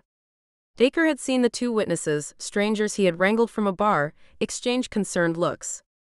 The woman with them had slipped Romy her number. If you need anything.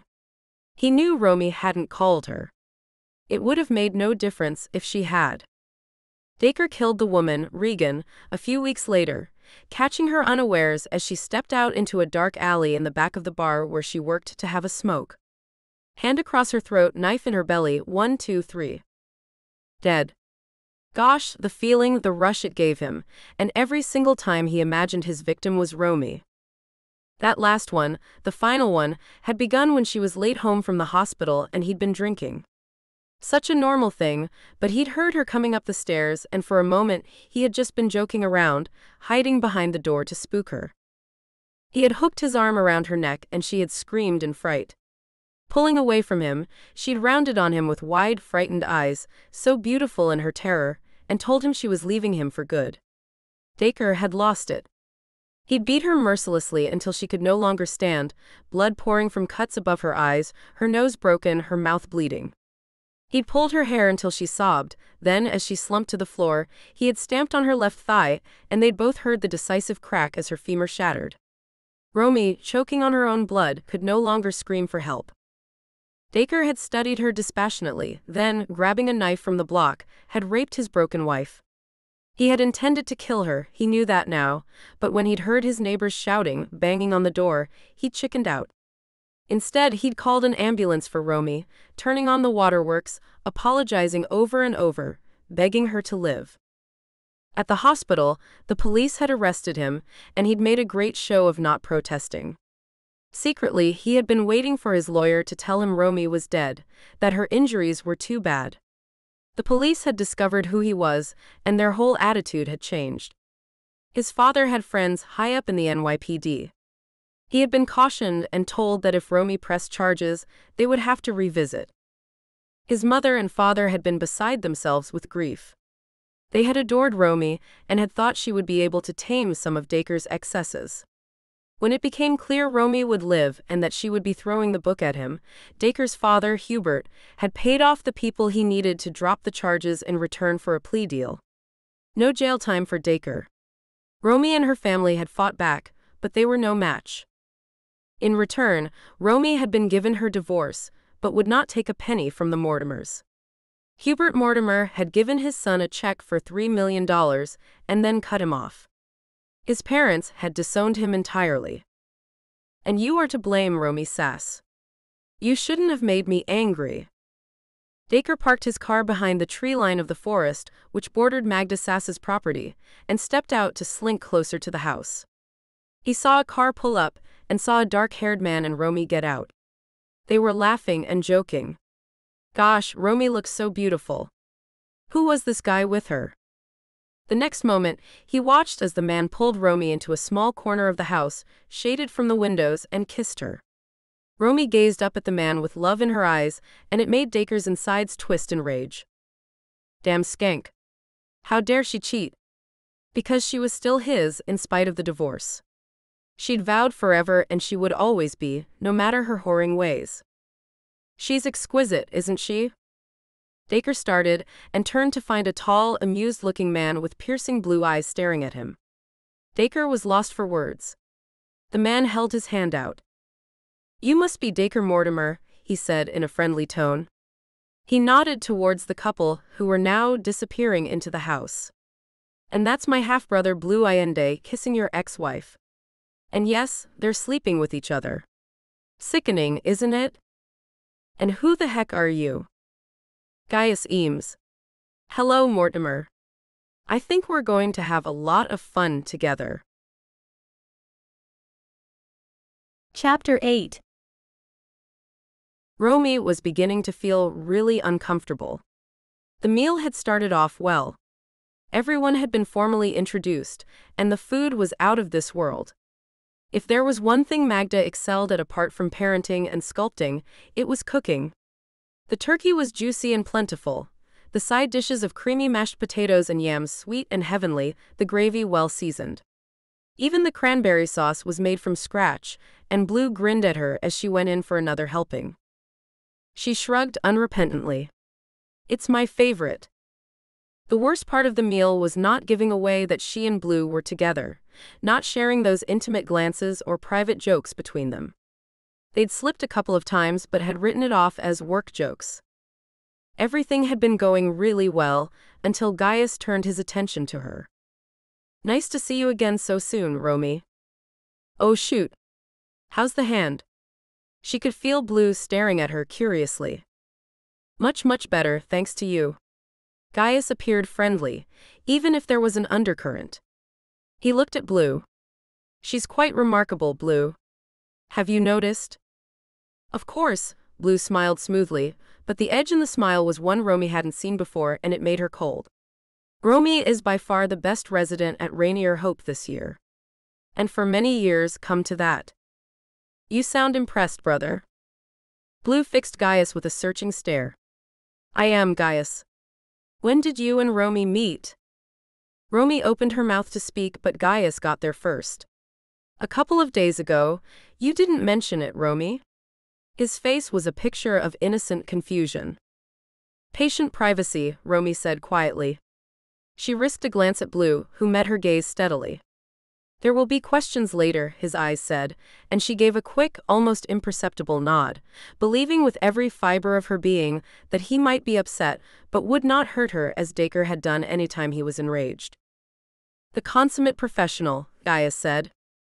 Artemis cleared her throat, picking up on the sudden tension. I actually have some news. Romy shot her a grateful smile. Is everything okay? Oh yes, well no but yes, and I know that doesn't make sense. Glenn and I have decided to break up. Now I know you'll think this is a bad thing, Mom, but for both Glenn and I, we've grown apart. Neither of us thinks badly of the other. It's just we no longer fit as a couple.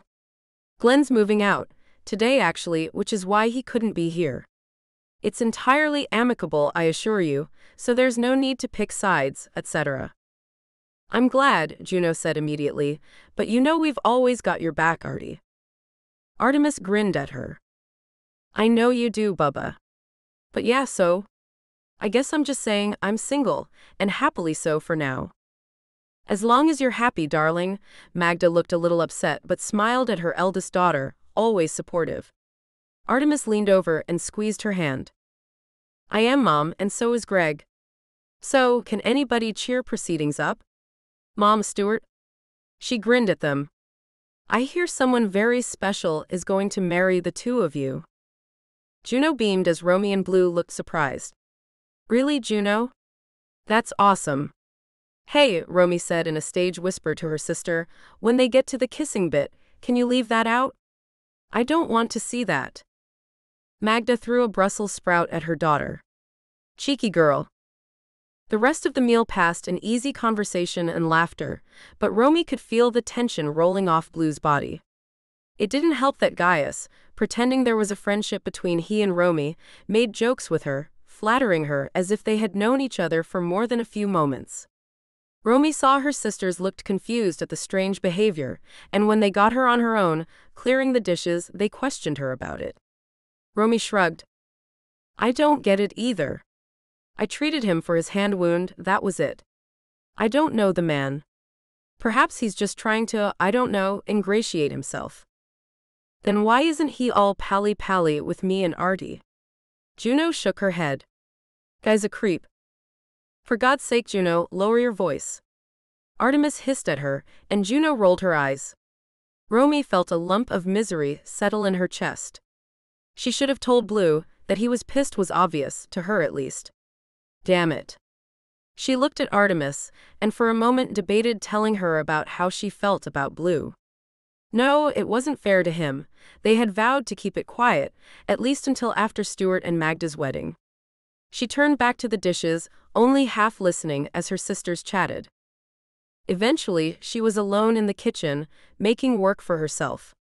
She felt a hand on the back of her neck and turned hopefully, expecting to see Blue.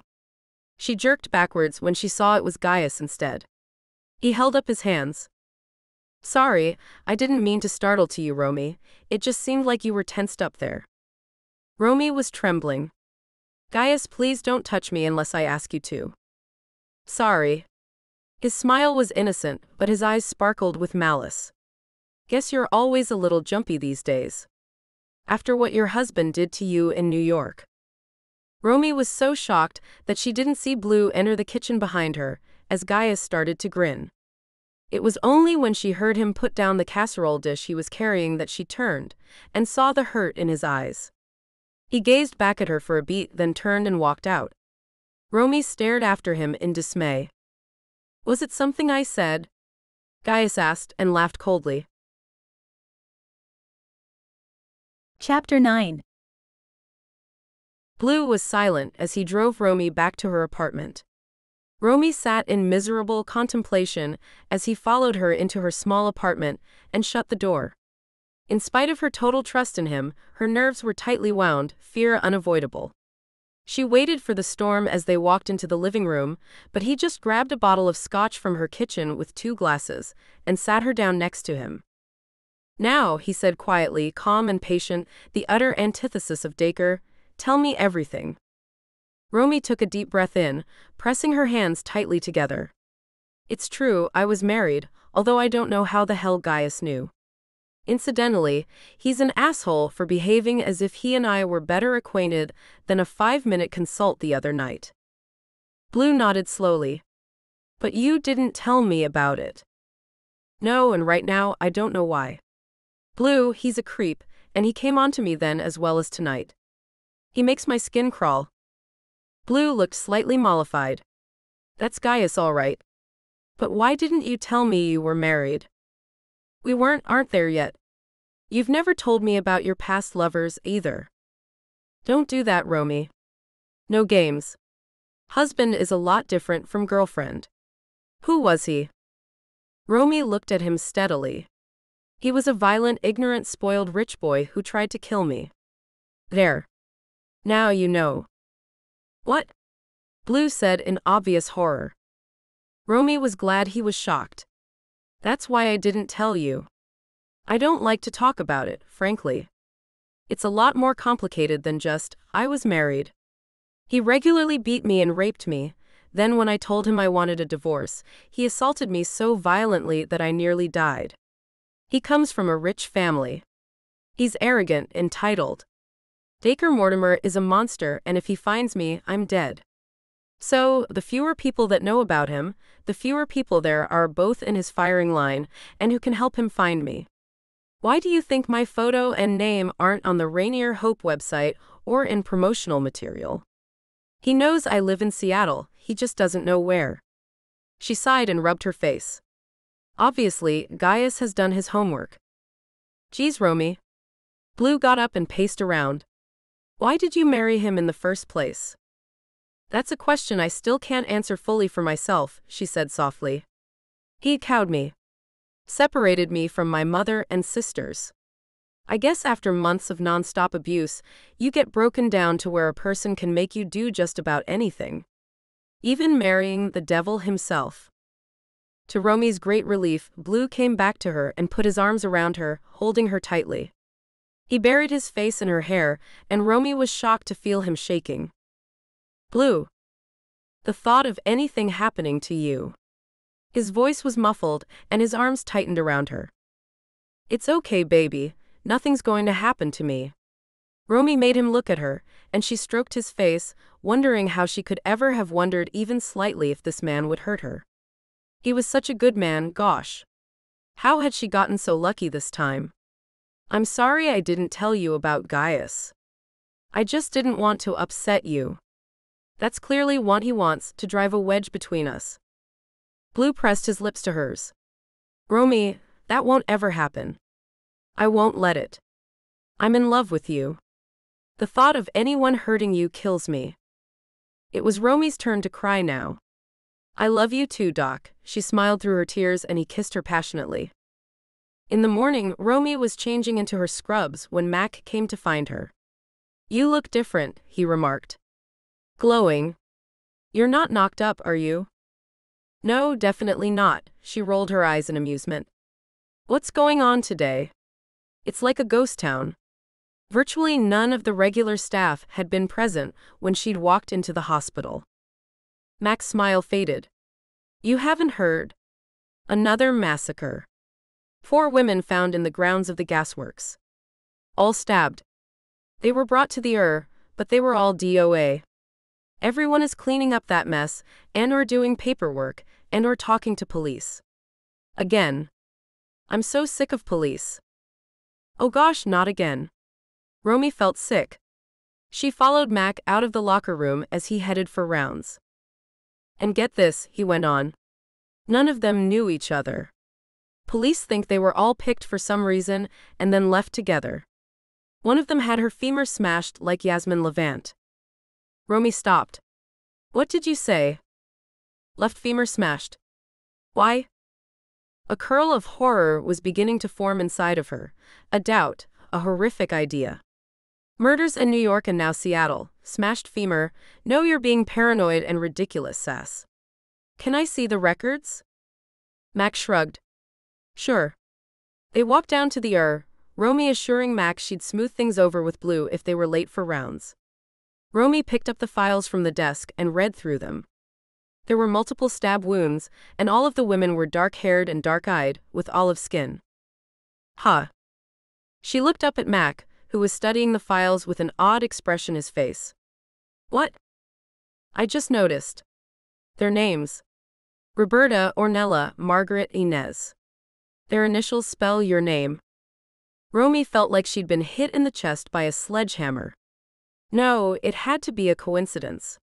She turned to the computer and brought up the case files for Yasmin Levant and the other women who had died with her. Reading through the names, she looked at Mac, whose eyes were now troubled. Drawing in a deep breath, Romy logged on the internet and Googled the murders in New York. Oh gosh! All of the victims had names whose initials spelled her first name. Mac put his hand on her shoulder. You know, Roms, this really could be coincidence. It isn't. Romy began to tremble. I need to talk to the police. Mac looked alarmed. You don't know who it is, do you?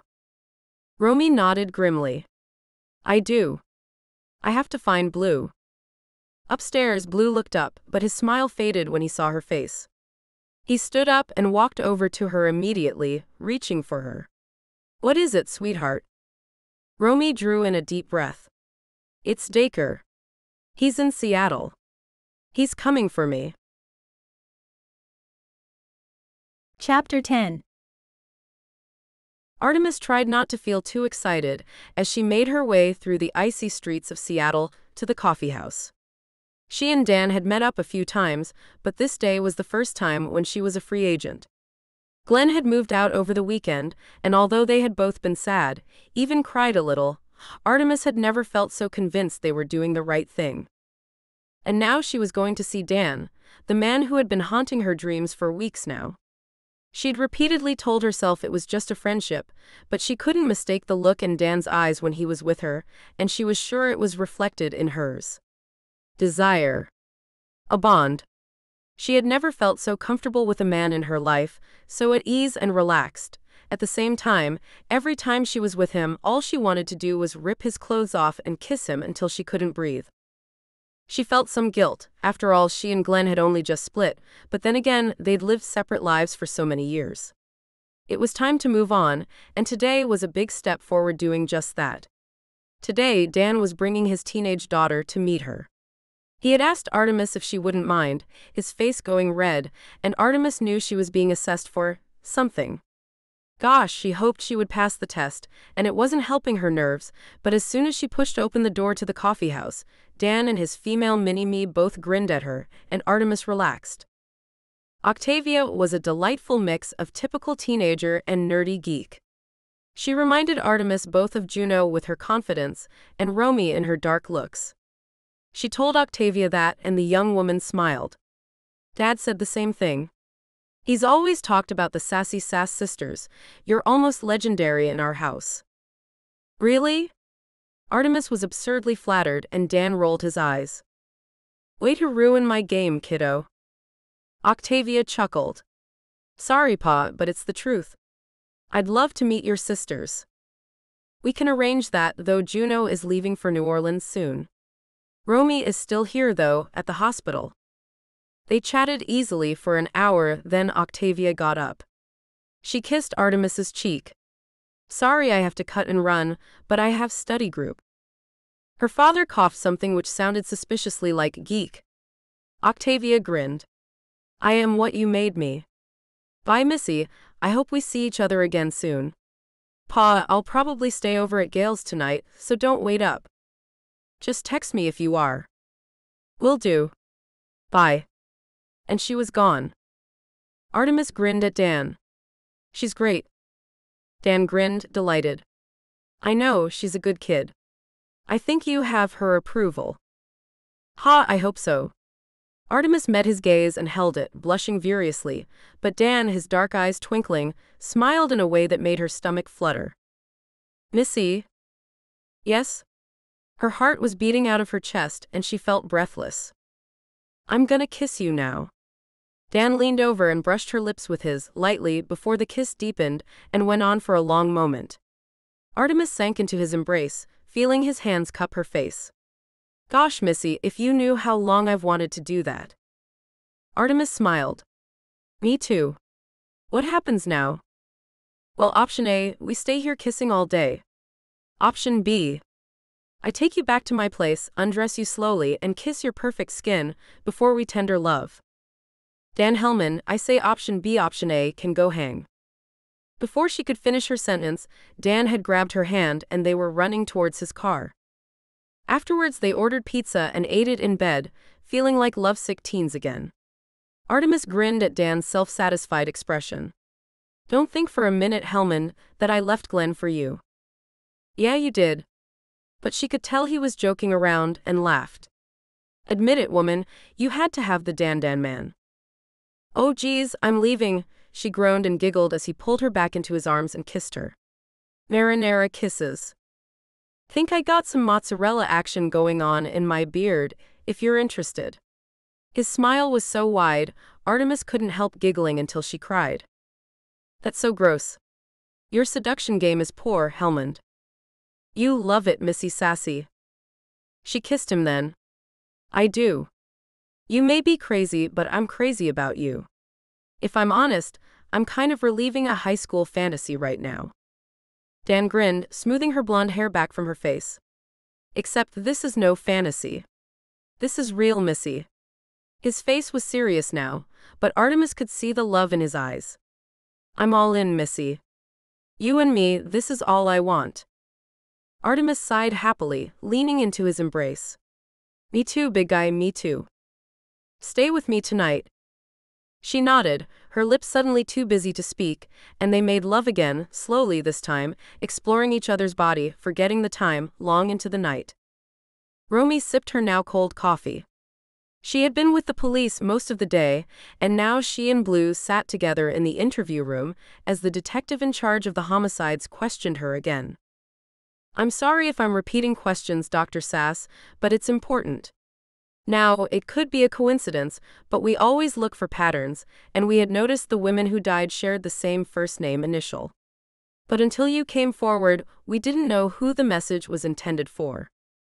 Blue groaned in dismay, and the detective looked at him. "Don't worry, Dr. Allende. We have a statewide bolo out for Dacre Mortimer. If he's here, we'll find him. In the meantime, we'll assign you protection, Dr. Sass." "I can handle that," Blue said, his voice gruff. "The best protection money can buy. He won't get near you, Romy." Gosh, was this really happening? Romy closed her eyes and asked herself if she was really that shocked.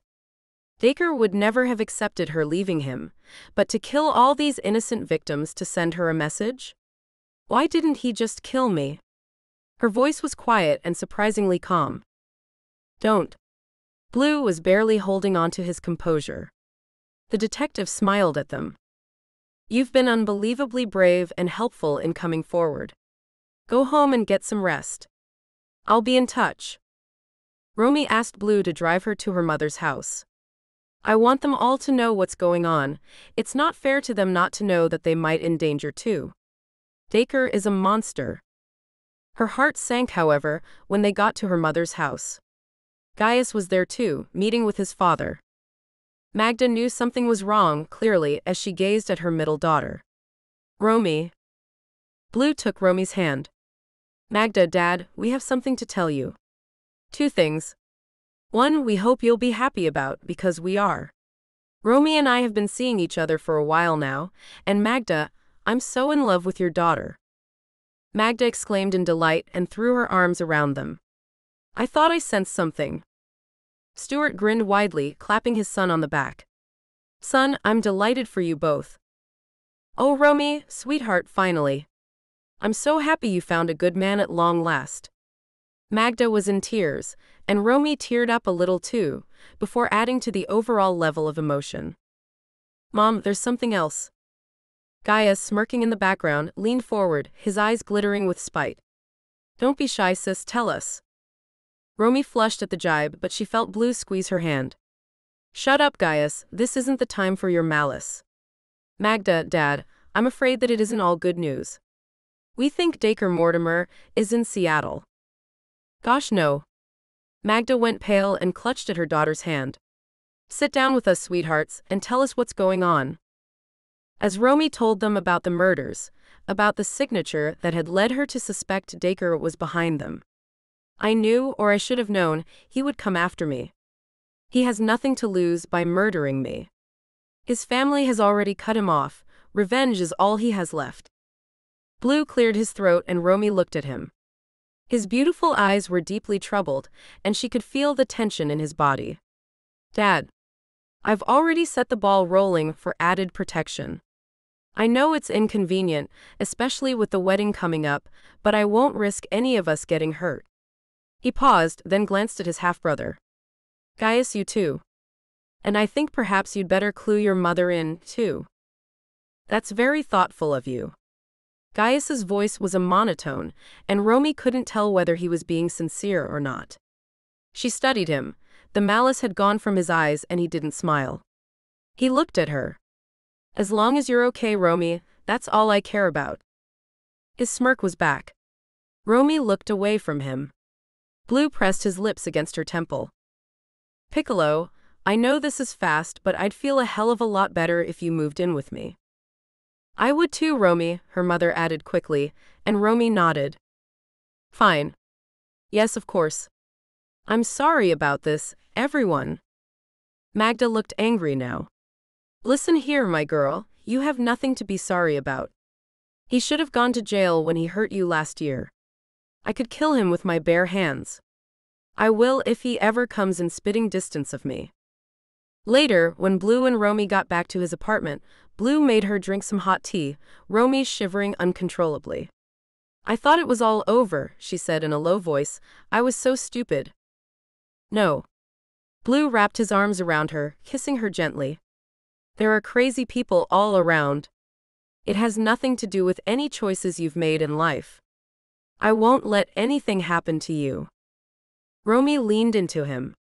It's weird. I'm scared, but at the same time, I can't recall ever being as happy as I am with you right now. I love you, Blue. And I love you, baby. Maybe we should go away for a while. Romy shook her head. He'll just kill more people. If he knows I'm here, he can try and get to me and then we'll have him. Christ, Romy, you're not bait here. Blue's voice rose and then fell just as quickly. Sorry, I didn't mean to snap, but we have to take this seriously. You saw what he did to Yasmin Levant. I did see, Romy said quietly. I watched her die, remember? Right alongside you. Blue blanched and yanked her heart into his chest. I'm sorry, baby. Forgive me, Piccolo. I didn't mean, the thought of you in harm's way makes me insane. She curled into his warm, hard strength. I won't deliberately put myself in his sights, but once we confirm it is him. Maybe, just maybe I can help catch him. I need to do something, Blue. Those poor girls. Blue drew in a deep breath. For tonight, let's just try and forget him. This place is secure. Tomorrow, I'll call in a security team. Baby, do you feel safe? With you always. She kissed him and he stroked her face, half smiling. Regardless of the circumstances, I'm glad you're here. I was thinking about asking you to move in this morning, but then the sensible part of me said it might scare you off. Romy smiled at him. It might have done this morning, although I loved waking up with you. She sighed. I hate that the reason I'm here is because of him. No, Blue said, his lips brushing her. The reason you're here is that we love each other. You got that right, Doc. Romy pressed her body against his, and Blue held her tightly. Are you tired, Piccolo? Romy smiled. No, but I am starving. Blue laughed. Of course, forgive me. Well, how about some old-fashioned Italian comfort food? Pasta. Sold. Shall we order in? Blue pretended to look affronted. How dare you? Romy giggled. You can cook? Blue got up and pulled her to her feet, throwing her over his shoulder and carrying her to his state-of-the-art kitchen. Can I cook? I'm Italian, Piccolo. Sit here, he dumped her onto a stool and watched the maestro at work. Romy watched him cook pasta, rolling out the dough and making the ravioli with deft efficiency. He kept up a stream of instructions, just as he did in the operating theater, and when the pasta was cooked, Romy almost swooned at the garlicky, oozy, buttery taste. Gosh, Allende, she mumbled over a huge mouthful, is there anything you're not good at? He pretended to consider, then shrugged. Nope. He laughed as she threw her napkin at him. There's one thing you didn't think of, Dr. Wonderpants. I now have garlic breath. Ha, he said, so do I. He pressed his lips against hers, and they both decided that it wasn't an issue as the kiss deepened, and soon the remnants of the pasta were forgotten as Blue tumbled her to the floor. For the next few hours, Blue did his best to make her forget everything else but the blissful release of making love, but as the night wore on and he fell asleep, Romy lay awake. Just as I find happiness, Dacre comes for me. Now that the fear had dissipated a little, she felt anger at the injustice of it. All those innocent girls. Romy eased out of Blue's arms and got out of bed, walking to the huge picture window that looked out over Seattle. Romy leaned her forehead against the cold glass and stared down at the streets below. Wherever you are, Dacre, come for me. I'm ready for you, you piece of shit. Come for me. I'm ready. Chapter 11. New Orleans.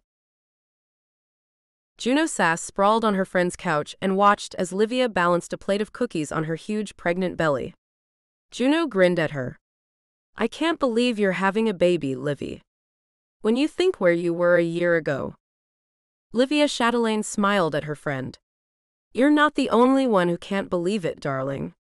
When Sandor stabbed me, then put that bullet in me, I thought that was it. I was a goner. Still, that's in the past. She smoothed her dress over her bump. And this little girl is almost here. I cannot wait. Juno grinned. My first niece. You betcha. Speaking of which, you haven't filled me in on what your sisters are up to. Has Artie married Glenn yet? What about Romy? Does she like the hospital in Seattle?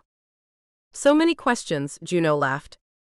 Okay, in order, no, they broke up, she's fine, and yes.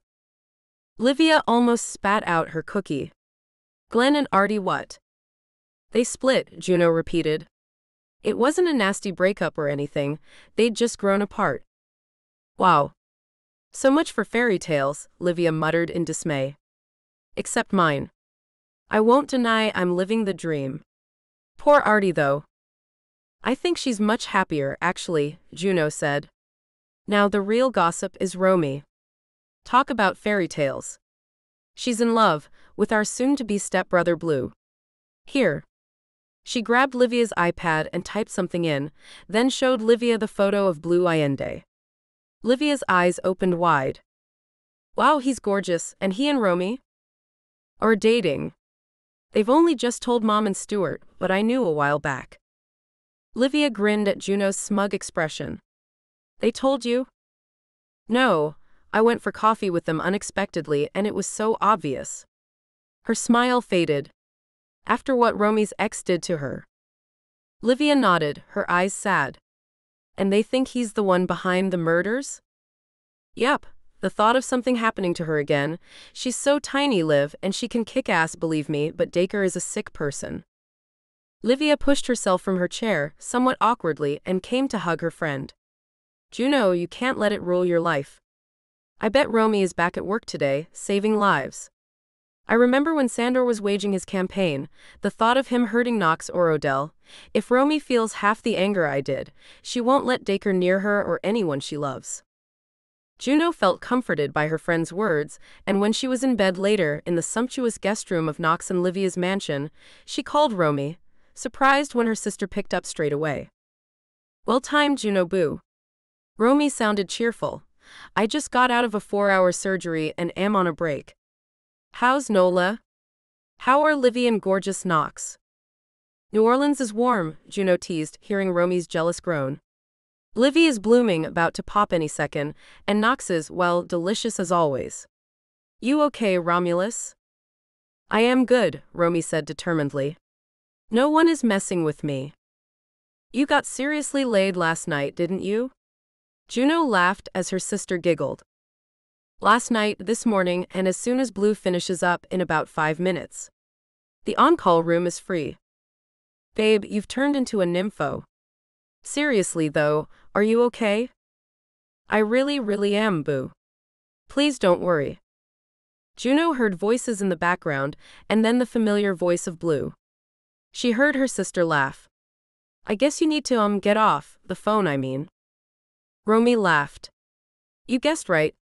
You're okay though, right? I am. I really am. I'll talk to you tomorrow. Okay. I love you. Love you too. Juno clicked off her phone and snuggled down in her bed. Romy sounded happy and not cowed by what was happening, and Juno had to be happy with that. She fell asleep and was woken 3 hours later by Livia shouting to Knox that the baby was coming. Seattle. Dacre had seen Romy go into the on-call room with Blue Allende, and his gut had twisted with rage. He knew the police were looking for him, but they had old photos of him. Photos before he'd shaved his head and grown a thick beard, adding piercings, a neck tattoo, and thick spectacles. He'd bulked up too. It made the killings easier if they couldn't match his physical strength. Gaius Eames had arranged the new identity so he could apply for the orderly job at Rainier Hope. Dacre still didn't trust the man. He wondered why he hated his half-brother so much when Gaius seemed to have unlimited resources. Maybe Gaius wanted Romy too, and if so, Dacre wouldn't stand for that. Romy was his. She hadn't even recognized him the time she'd asked him direct questions. She was friendly and polite, joking around with the patients and with him. He'd changed his voice too, whiskey and cigarettes lowering his register. No one, not even his damn parents, would recognize Dacre Mortimer, preppy Harvard grad now. Gaius Eames had asked of him one favor. Don't kill your ex-wife yet, he'd said. I want Blue to really fall for her, so when she dies, he'll be destroyed. Dacre gritted his teeth. The thought of his hands on her. Gaius had smiled. Think of the ways you could punish her, Mortimer. Those girls you killed had it easy compared to what you're going to do to the lovely Romy. Dacre had liked the sound of that, so he'd agreed. Working at the hospital was another one of Gaius's ideas, as was the small studio apartment close to the hospital. Now, as he heard the door of the on-call room click closed, he knew that Allende had his hands all over his Romy, and it made him rage. Dacre checked his watch. His shift was over in 5 minutes. He paused, entertaining the fantasy of storming into the on-call room and butchering his ex-wife and her lover. Instead, he finished up his shift and left the hospital. His body tingled with rage and the need to kill. Gaius had told him his little game of killing women with Romy's initials had been found out. Good, it meant she was scared. Dacre went home, ate a sparse meal of microwave hot dogs, and sucked down a couple of beers. He watched TV mindlessly for a few hours, then, just after midnight, headed out into the city. He was careful always to wear black so that the blood of his victims would not show up on his clothes, and when he returned home, he would seal those clothes into a sack and burn them in the furnace at work. Tonight, he looked for anyone who resembled Romy. He found her working at a bar downtown, followed her when she closed up for the night, took her at the end of an alleyway, and dragged her into the darkness. She was beautiful, with long dark wavy hair, doe-eyed, petite. He overpowered her easily, and as the knife sank deep into her flesh, Dacre felt the usual release. Staring at the girl unseeing, all he thought of was how it would feel to kill Romy like this, his blade slicing through her tender flesh, severing arteries, destroying her vital organs. This girl died too quickly, his knife cutting through her abdominal aorta clumsily, though he usually liked to draw it out. He lowered her to the ground as she struggled for life, ripping her shirt open and finishing her with a few brutal stabs. The girl, her eyes wide with terror and agony, made a gurgling sound as blood filled her throat, then went still. Dacre stood, breathing heavily, staring down at her, only seeing Romy's face on this girl's brutalized body. Dacre sucked in lungfuls of air, smelling the rust and salt smell of his victim's blood, then leaving her for others to find, walked slowly back home and fell into a deep, peaceful sleep. Chapter 12. Stuart Eames looked up as his soon-to-be ex-wife approached the table. He stood, dutifully kissing her on the cheek, and pulled out her chair for her. Hilary Eames smiled and sat down. Always the gentleman. Stuart tried not to roll his eyes. Hilary was obviously in one of her seductive moods. You look well, Hilary. She smiled. You too. Magda Sass is obviously looking after you. And I hear her daughter is looking after the Italian too. Stuart sighed. His name is Blue, as you well know, Hillary, and yes, he and Romy are seeing each other. Keeping it in the family. He grimaced in disgust. I didn't come here to talk about Blue's love life, Hillary. We agreed to meet to finalize the divorce, so shall we stick to that topic? Hillary smirked. Stuart studied her. Hillary had once been considered a beautiful woman, but now she was stick-thin, gaunt, brittle. Her dark hair, once her crowning glory, was now coiffed to hide the hairpieces she used to create the illusion of lustrousness, her blue eyes ringed with coal-hard lines. Her full lips, enhanced by fillers, made her look slightly ridiculous. Her cheekbones were jutting out, and even the amount of makeup she wore couldn't conceal the grayness of her skin, the pinched look from denying herself food. Being rich and thin was the overriding reason Hillary lived, that and to cause misery to those she felt envious of. Stuart wondered how he could ever have loved this woman. She was Magda's antithesis. So, you dropping your claim to the financial settlement has me wondering, what are you up to, Hillary? Hillary hid a smile behind her water glass. I thought you'd be happy. Who is he? I know there must be a he, because otherwise there isn't a chance in hell you'd relinquish my money unless you had someone else lined up. You think so little of me. Stuart stayed silent rather than lie. Hillary shrugged. Not that it's any of your business, Stuart, but Giles is. Giles? Suddenly Stuart started to laugh. You mean Giles Street Clement? Lord Giles Street Clement? Oh, Hilly, you really are so transparent. Hillary's face contorted in anger. If you must know, Giles and I are in love, and as soon as the divorce comes through, we are to be married. And you're moving to London? I can see it now. High tea with the Prime Minister as you peddle your faux humanitarian causes. Blowjobs abound, and suddenly, Lady Street Clement, you're receiving titles of your own. Honorary damehoods, perhaps? Stuart hadn't meant to be so cutting, it wasn't his style, and this meeting was, after all, to make sure Hillary did sign the divorce papers, and now he realized he had gone too far. Hillary's eyes glittered with spite. What's it to you who I marry or who I blow, as you so crudely put it? This is what I want, Stuart, just like your pathetic little hippie is who you want. Aren't you glad I'll be out of your life for good? Stuart shrugged. Sure. I just hope Giles knows what he's let himself in for. F you, Stuart. I never loved you, I was stupid to think I did. Stuart's smile faded. You think I don't know that? And you made Bianca's life a misery too. She spawned your precious love child, the saint-like Blue. If you only knew, Stuart, about your son. What the hell is that supposed to mean? Stuart was irked now, but Hillary just smiled. You have 2 sons, Stuart. Isn't it about time you concentrated on your firstborn? Gaius tells me he feels shut out of your new family. That's not even close to true, Hillary. Gaius just tells you what you want to hear, because it suits him to feel like the red-headed stepchild. Magda has made great efforts to include him. Far more efforts than you made with Blue. You're just surrounded by saint-like people, aren't you? Stuart gritted his teeth. This was more like the Hillary he knew, spiteful, resentful, vindictive.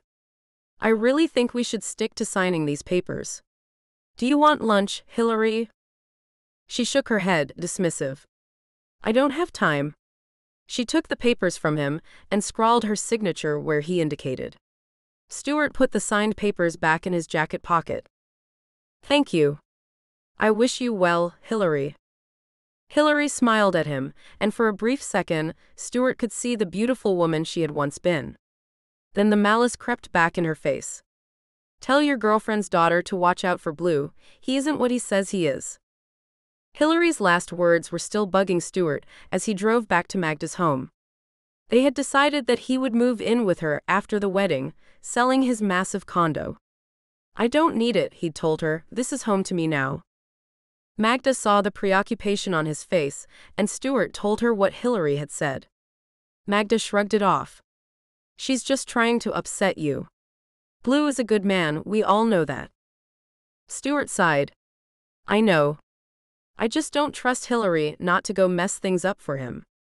She loathed Bianca and barely even spoke to Blue, until get this, until he was a young teenager and started to blossom into his looks. Then she would show him off like a trophy. Blue isn't like Gaius. He hated being paraded around like a prize. As soon as he was 18, he left home just to get away from her. I confess, I helped him move out. He sat and rubbed his face, but then smiled at Magda. But all that aside, she signed the papers. Magda grinned and sat down on his knees. You're a free man? I'm a free man, so officially Magdalena Helen Sass, would you do me the great honor of marrying me? Magda laughed and nodded. I will, Stuart Gregory Eames. I really will, and if you'll have me on Christmas Day. Stuart grinned, knowing the arrangements were almost in place for their wedding. He kissed her tenderly, gazing up into her navy blue eyes. I can't wait, my darling. I can't wait. Romy was concentrating so hard on the practice dummy she was performing a surgery on that she didn't see Mac sidle into the room until he poked her side and made her jump. Dude, you just killed my patient. Mac laughed. Nah, she was a goner anyway. So? Romy hid a grin. Yes? You and Doc Allende? Romy flushed but smiled. Pretty much. How long? A couple of months. Rom? She looked up to see his smile. Is it love? She nodded, flushing again. It is. I'm crazy about him. Good. You get your man, girl. It's not like it's a huge surprise to anyone. Romy looked at him sharply. What? Mac held his hands up. Slow your roll. I didn't tell anyone. But the chemistry between the two of you speaks for itself. He watched her for a few minutes as she worked. Rom? Did you hear? More murders. Romy's hand slipped and she cussed, ripping off her gloves to see the small gash in the top of her finger. Mac helped her to clean it up. Girl, why were you wearing gloves to operate on a dummy? Habit, she said, ouch. Sorry. Look, it just needs cleaning and a stitch is all. No biggie. Want me to do it? Please. Mac studied her face as he helped her. I know you think these killings are your fault. They're not, babe. They are the work of a very sick, very bad man. Do you know how many times I thank God that he didn't kill you that day? And I didn't even know you back then. You're a survivor, Romy. But what does that mean when innocent women are being killed because of me? It's not because of you. Mac said angrily. Gosh, I could kill Dacre Mortimer with my bare hands. Have the police told you anything about their search? Romy shook her head. He could be anywhere, Mac. Except here. We have his picture up at every entrance, all the security team has been advised to look out, all the reception staff. I know, and I'm grateful. Thanks, Mac. He finished treating her finger. You deserve happy, Romy. We can all see that you and Blue make each other happy. Live that, not the past. Romy hugged her friend. Thanks, Mac. Romy went to find Blue afterward, eager to see him and kiss him, but as she approached his office door, she could hear him arguing. No, no way. I do not want to see you or talk to you. Why can't you get that into your head? Romy stopped, listening, but she couldn't hear anyone replying. It must be a phone call. Feeling guilty, she hovered just outside the door. She heard him sigh. Look, I don't know why you're bringing this up now. Perhaps you heard I'm in love with someone else. I thought so. Keep your less than subtle threats to yourself. She heard him slam the phone down and mutter to himself. Romy waited a beat, then knocked at his door. Blue looked up and for a second his face was stormy, dark, beautiful, and terrifying. When he realized who it was, the storm cleared and he grinned at her. Why are you knocking, baby? Come here. Romy went into his arms and he kissed her tenderly, his eyes never leaving hers. Gosh, I love you, woman. Romy chuckled. Right back at you. I just came to see the schedule of surgeries, and to kiss your face off, of course. Of course. He pulled her onto his lap and reached for the schedule. Light today, unless we get any emergencies. He stroked her hair back from her face. After the lap, you could duck out and go Christmas shopping if you want. I'll cover. Nah. That's what Amazon.com is for. Romy leaned her cheek against his and closed her eyes. She was so curious as to who he had been talking to, but couldn't bring herself to ask. I did some serious shopping at lunch. Speaking of which, I have no idea what to get you. All I need is you, baby. Blue kissed her. If I have you, I have everything. Romy grinned. Mushy. Okay, so I'll ask your dad. Like he'll know. Honestly, Romy, I don't need anything. He twirled a lock of her hair around his finger. How about this? Instead of exchanging gifts, we go away together after Christmas. Romy smiled. Is this you trying to get me out of Seattle again? A little, Blue admitted with a wry smile. But also, I keep dreaming of us in a rustic Italian villa, making love in the olive groves. My fantasy is you in a summer dress, no clothes. Romy turned on groaned. Gosh, Blue. Laughing and talking, they tidied themselves up and went back to work. The routine laparotomy went easily, and afterwards, Blue took Romy out to dinner. Romy didn't know when she started to feel uneasy, but in the car on the way home, she kept looking behind them as if she had seen something. Blue frowned at her. You okay, baby? Romy nodded, but her chest was tight. I don't know why, but I feel like someone was watching us. In my office? She shook her head. No, at the restaurant. I went to the bathroom and I could have sworn, no, never mind. I'm just being paranoid. She glanced behind them again. Blue looked in the rearview mirror. Sweetheart, if your instincts are telling you something, we should listen to them. Do you think we're being followed?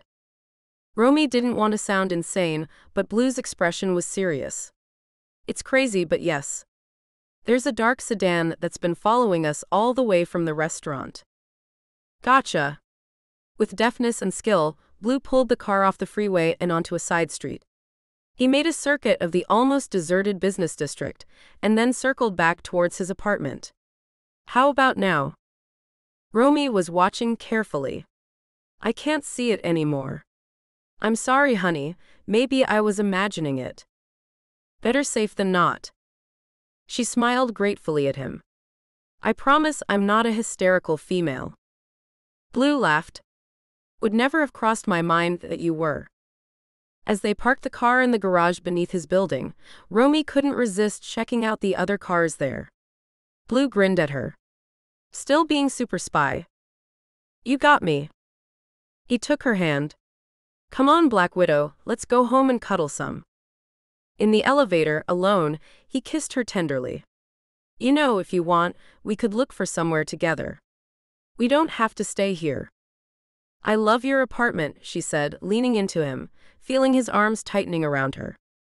He was still laughing when he unlocked the door to his apartment and held it for her. After you, ma'am. Romy's laughter echoed through the hallway, but when she got into the living room, her smile faded. She heard Blue cuss behind her. What the heck? The dark-haired woman with a smile on her face said. Hello, darling Blue. Is this your new toy? Would she like to play with us? Romy's whole body was icy cold. She slowly turned to Blue. I take it back. I hate your apartment. She pushed past him, wrenching her arm free when he grabbed it. No, baby, wait, this isn't what it. But Romy ran, slamming the door behind her, her sobs racking and desiccating. Hillary Eames stood up and sashayed over to her stepson. Flighty, isn't she? Blue, his anger threatening to overwhelm him, glowered at her. What the heck do you think you're doing, Hillary? She touched his cheek and he flinched away. She smiled. Just reclaiming what is mine, Blue. Get out. Blue clenched his fists to stop himself from physically hauling her out of his apartment. Now, Hillary, and don't ever come back. Hillary pretended to pout. Come on. Don't you remember the fun we used to have? Gosh, you were like a Roman god back then. She studied him. Now, you look tired, Blue. She's exhausting you, making you pretend that you're good enough for her when you and I know differently, don't we? Get out now, Hillary, or I won't be responsible for what I'll do. Hillary smirked. Fine. I'll go. You know where to call me. Don't hold your breath. You know what you did to me. Don't pretend it was anything more than. Blue squeezed his eyes shut, trying to erase the memories, the feelings from back when he was just a kid. Call it what you will, Blue. Blue did lose his temper then, and taking her by the upper arm hauled Hillary to the door and threw her out. A bright flash blinded him, and he realized that a paparazzo had been waiting outside his door to take a photo of him throwing a naked and grinning Hillary from his home. But Romy was all he could think about, out there unprotected. Blue called the security firm. Find her. Protect her. She won't want to see me at the moment, and that's fine. But please keep her safe. Will do, boss. Chapter 13. Running out into the midnight streets, Romy kept going until she could not breathe any longer. Stopping, dragging much-needed oxygen into her lungs, she allowed herself to feel the pain of what had just happened and it bent her double. Slowly, as her breathing returned to normal, she began to walk, dazed. She knew it wasn't safe to do this, but at this moment, the pain of Blue's betrayal seemed to overwhelm any fear that Dacre might catch up with her. Come for me now, Dacre, and end this pain for me. I don't care anymore. She sat down on a low wall and put her head in her hands, willing the tears to stop. Gosh, how stupid was I? To think a man like Blue wouldn't have a fleet of women in his past. How long ago had he slept with this one? Who was she? She was beautiful, if skinny as hell, but way too old for him. Geez, that's what you're focusing on, Sass? Romy wiped her eyes. She'd call a cab and get them to pick her up at the end of the street. She was dialing when a silver Audi pulled up beside her. She began to walk quicker, nervous now. Romy. She stopped, turning towards the speaker. Gaius smiled at her. What on earth are you doing out here so late? Romy didn't know what to say. Blue was called in for an emergency and I decided to try and find a cab. Lame as hell. Girl, get in. With your rabid ex on the loose, you really do not need to be out on the streets alone. I'm fine. Her voice shook, betraying her. Gaius got out and came to her. Come on, sweetheart. I'll take you home. Romy let him put her in his passenger seat and drive away from Blue's neighborhood. Gaius looked over at her, concerned. Are you okay? Romy nodded. Would you mind taking me to my sister's place? To Artemis's place. She gave him the address and then smiled tentatively at him. Thanks, Gaius. It's no problem, but are you sure you're okay? You look upset. I'm fine. You said that already. Romy gave a half-hearted laugh. Just tired. She stared out of the car window. The shock was dissipating now, and Romy was beginning to regret running away. She should have stood her ground and gone toe-to-toe with the skank in Blue's flat. Romy gritted her teeth. Then again, why the hell hadn't Blue come after her? Was it the guilt of being caught? Gosh. Romy closed her eyes. The pain in her chest was killing her. Had she gotten him so wrong? No. She was sure of Blue's love for her, utterly sure. There had to be some kind of rational explanation for it. Gaius left her alone on the journey, only turning to her as they turned into Artemis's street. Are you sure I can't do anything else for you, Romy? No, thank you again, Gaius. A thought occurred to her. What were you doing in Blue's neighborhood tonight? Just hoping to see my brother for a few minutes. Nothing important. That didn't ring true, but Romy didn't have the energy to press the point. She got out, then bent down to thank him again. Gaius smiled at her. It's no problem. If you need anything, I'm always here for you, Romy. Always. She watched him drive away, then dug in her purse for the key. All of the sisters had keys to each other's houses, and Romy was glad she wouldn't have to wake Artie up. She snuck into the house, but halfway up the stairs her phone beeped. She knew it had to be Blue. "Baby, where are you?" I swear it wasn't how it looked, but of course I would say that.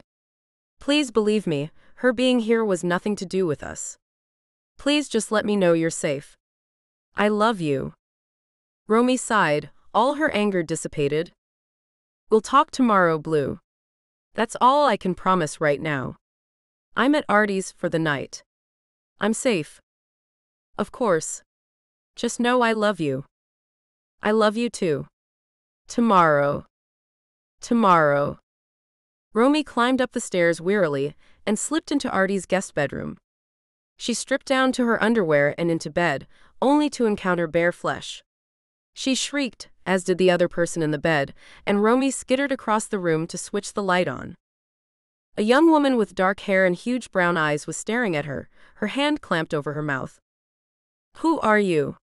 Romy asked, breathless, but the girl didn't have time to answer before Artemis burst into the room, followed by a giant of a man who looked familiar. Romy gaped at him. Dan Helmond." The man grinned widely, a strange counterpoint to the three women all in shock. Romy sass as I live and breathe. "I take it you've met my daughter, and your mini-me, Octavia. Tavia, meet Romy Sass, Artemis's sister." Romy and her younger double stared at each other for a long moment before Romy, not knowing what else to do, burst out laughing. Chapter 14. Romy shrugged, recounting the story to her sister. "So I just walked out. Wouldn't you?" Artemis, sitting opposite her sister at the breakfast bar, chewed on her toast thoughtfully. "Maybe. No, probably not. You know me, I would have demanded a full and detailed explanation. With color coding." Artemis grinned as Dan and Octavia laughed. "And you, sis, are the firebrand, so I guess I can't blame you for walking away." Romy sighed. "I told Blue I'd meet him this morning in the city. Don't suppose you could give me a ride?" "I can," Octavia said, spooning the last of her cereal into her mouth. "I have to go to the library, it's no problem." Romy grinned at her. "Thanks, dude. I still can't get over how alike we look. Daniel, are you sure you didn't fool around with my mom when we were back in high school?" The women laughed as Dan held up his hands. "All I'm saying is Magda is a beautiful woman." "Dad. Gosh, you're so embarrassing." Octavia hid her face in her hands as her father smirked. Romy snorted with laughter and poked Octavia. "Come on then, twinsy, let's get going." On the drive into the city, Romy and Octavia chatted easily, then Octavia smiled at her. "Artemis told me you are actually a twin. I'm sorry about your brother." Romy felt a lump in her throat. "Thanks. I miss him still, even though it's been over 20 years. What happened? If you don't mind telling me." Romy cleared her throat. "Not at all." Her voice quivered a little, but she ignored it. It was so quick, such a normal moment in a normal day. He fell over in the schoolyard. He was playing with some friends and tripped and hit his head. For a few hours he was okay, and then the next morning, Mom found him dead in bed from a hemorrhage. Even now, Romy remembered the agony of seeing her twin, the person closest to her, blue-lipped and lifeless. Octavia had tears in her eyes. "I'm so sorry, Romy. You know what it's like to lose someone, Tavia. It never gets easier, you just get used to the pain." Octavia nodded. "I know. Mom fought cancer twice, once before she had me. That time she won, and was determined that it wouldn't stop her and Dad from having kids. They went through 7 rounds of IVF before one took. Sometimes I wonder if having me, putting her body through all of that, made her weaker and allowed the cancer back in." Romy squeezed her hand. "No, honey, it doesn't work like that. And believe me, she would have taken the cancer over and over again if it meant having you in her life." Octavia looked tearful. "Thank you, Romy." She laughed a little through her tears. "I wish you were my sister. How about we pretend we are? After all, it looks like Artie and your dad are pretty much solid, So that makes you family. Of course, I would technically be your step-aunt, but sister sounds better, right? Octavia grinned at Romy. Deal. Octavia dropped Romy off at the breakfast place and waved goodbye. Romy drew in a deep lungful of oxygen and went inside, seeing Blue was already waiting for her. His green eyes were troubled, wary, but Romy allowed him to pull her into a hug. Thank you for coming, baby. Romy leaned into him, breathing in his woodsy clean scent. Let's talk. They ordered eggs and toast with strong black coffee and Romy waited. Blue looked at her. I have no idea how she got into my apartment, but I swear to you, Romy, I'm not sleeping with her. Who is she? Blue hesitated. An ex-patient who got a little too close. Did you sleep with her before you knew me? Romy was watching his expression carefully. Don't lie, please don't lie. Again Blue paused. It's more complicated than that. His answer irked Romy.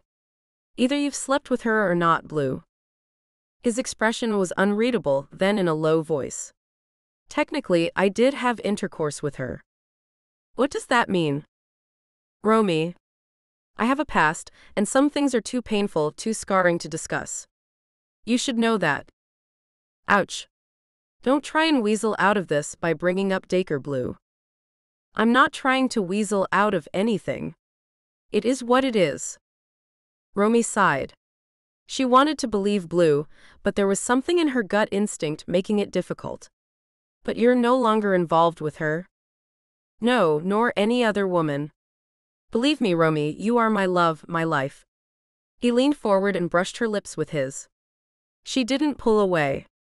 Nothing will ever change that. As far as I'm concerned, you and me. We're endgame. Romy felt a rush of warmth inside her at his words. We are? Yes? This time his words were defiant, determined. Blue held her gaze steadily. I love you. Romy half smiled. I love you too, Doc. Can we move past this? She considered for a long moment, then nodded. I guess we can. But no more beautiful naked women in the apartment.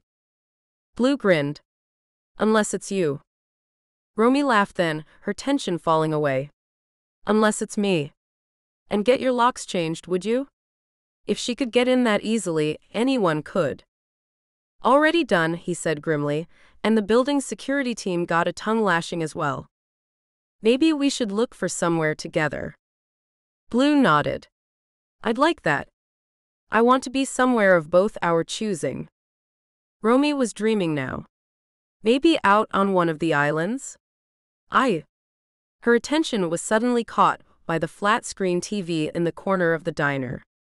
Blue's face flashed up, followed by a photograph of the naked woman being thrown out of his apartment, and Blue's shocked, angry face behind her. With a sledgehammer-like shock to her heart, Romy read the headline. Prominent Seattle surgeon in late-night tryst with naked stepmother, socialite Hillary Eames. Photographer captures moment lover's tiff escalates into public humiliation. Romy felt her throat fill with vomit. Oh my gosh. She breathed and turned on a shocked Blue. An ex-patient, huh? You sick pervert. Blue, your own stepmother? It wasn't like that, I swear. Blue's voice was gravelly, broken, his shoulders slumped, but Romy had no sympathy. How could you? She didn't wait for an answer, but darted to the bathrooms and threw up and up, until she was sobbing and dry heaving. She sat on the bathroom floor and cried, her heart shattering. What the heck is wrong with the world? A young waitress came to find her. Are you okay? Romy shook her head. No. Your friend asked me to come see if you were okay. The waitress crouched down beside her, her kind face concerned. Romy tried to smile. He's no friend of mine. She wiped her face. Is there a back way out of this place? The waitress led Romy through the kitchens and Romy thanked her, pressing a large tip into her hands. Give me a few moments before you tell him I'm gone, would you? Of course. I hope you're okay. Thanks, honey. Romy went out into the cold December streets and walked to work. How the hell were they going to resolve this? Everything was so messed up. You should never have slept with him to begin with. Would she have to transfer to a different hospital? Gosh. She was in the locker room when Mac came and hugged her. You okay? I saw the crap on the news. No, I'm not okay, but I have to work, so here I am. She lowered her voice. Is he here? Have you seen him? Mac nodded, glancing around at the other residents. He looks broken, Romy. Utterly devastated. I saw him talking to Quinto. You defending him? No way. Team Romy all the way. I'm just saying, he's not out there preening. Romy felt a little better, and a little worse at that. She almost wanted Blue to be unrepentant so she could keep being mad at him. He was sleeping with his stepmother, she told herself. You have plenty to be mad about. A few minutes later, just as they were leaving for rounds, the chief of surgery, Bo Quinto, came to find them. Okay, people, so a bit of news. Dr. Allende has requested and been granted some personal time. Therefore, I'll be your lead for the time being.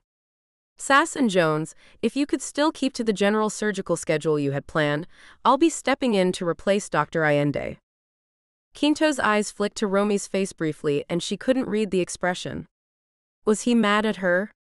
She bristled, then told herself to calm down. The man was a professional, and she hadn't done anything wrong. Quinto gave out his orders to the rest of the residents, and they all scattered throughout the hospital.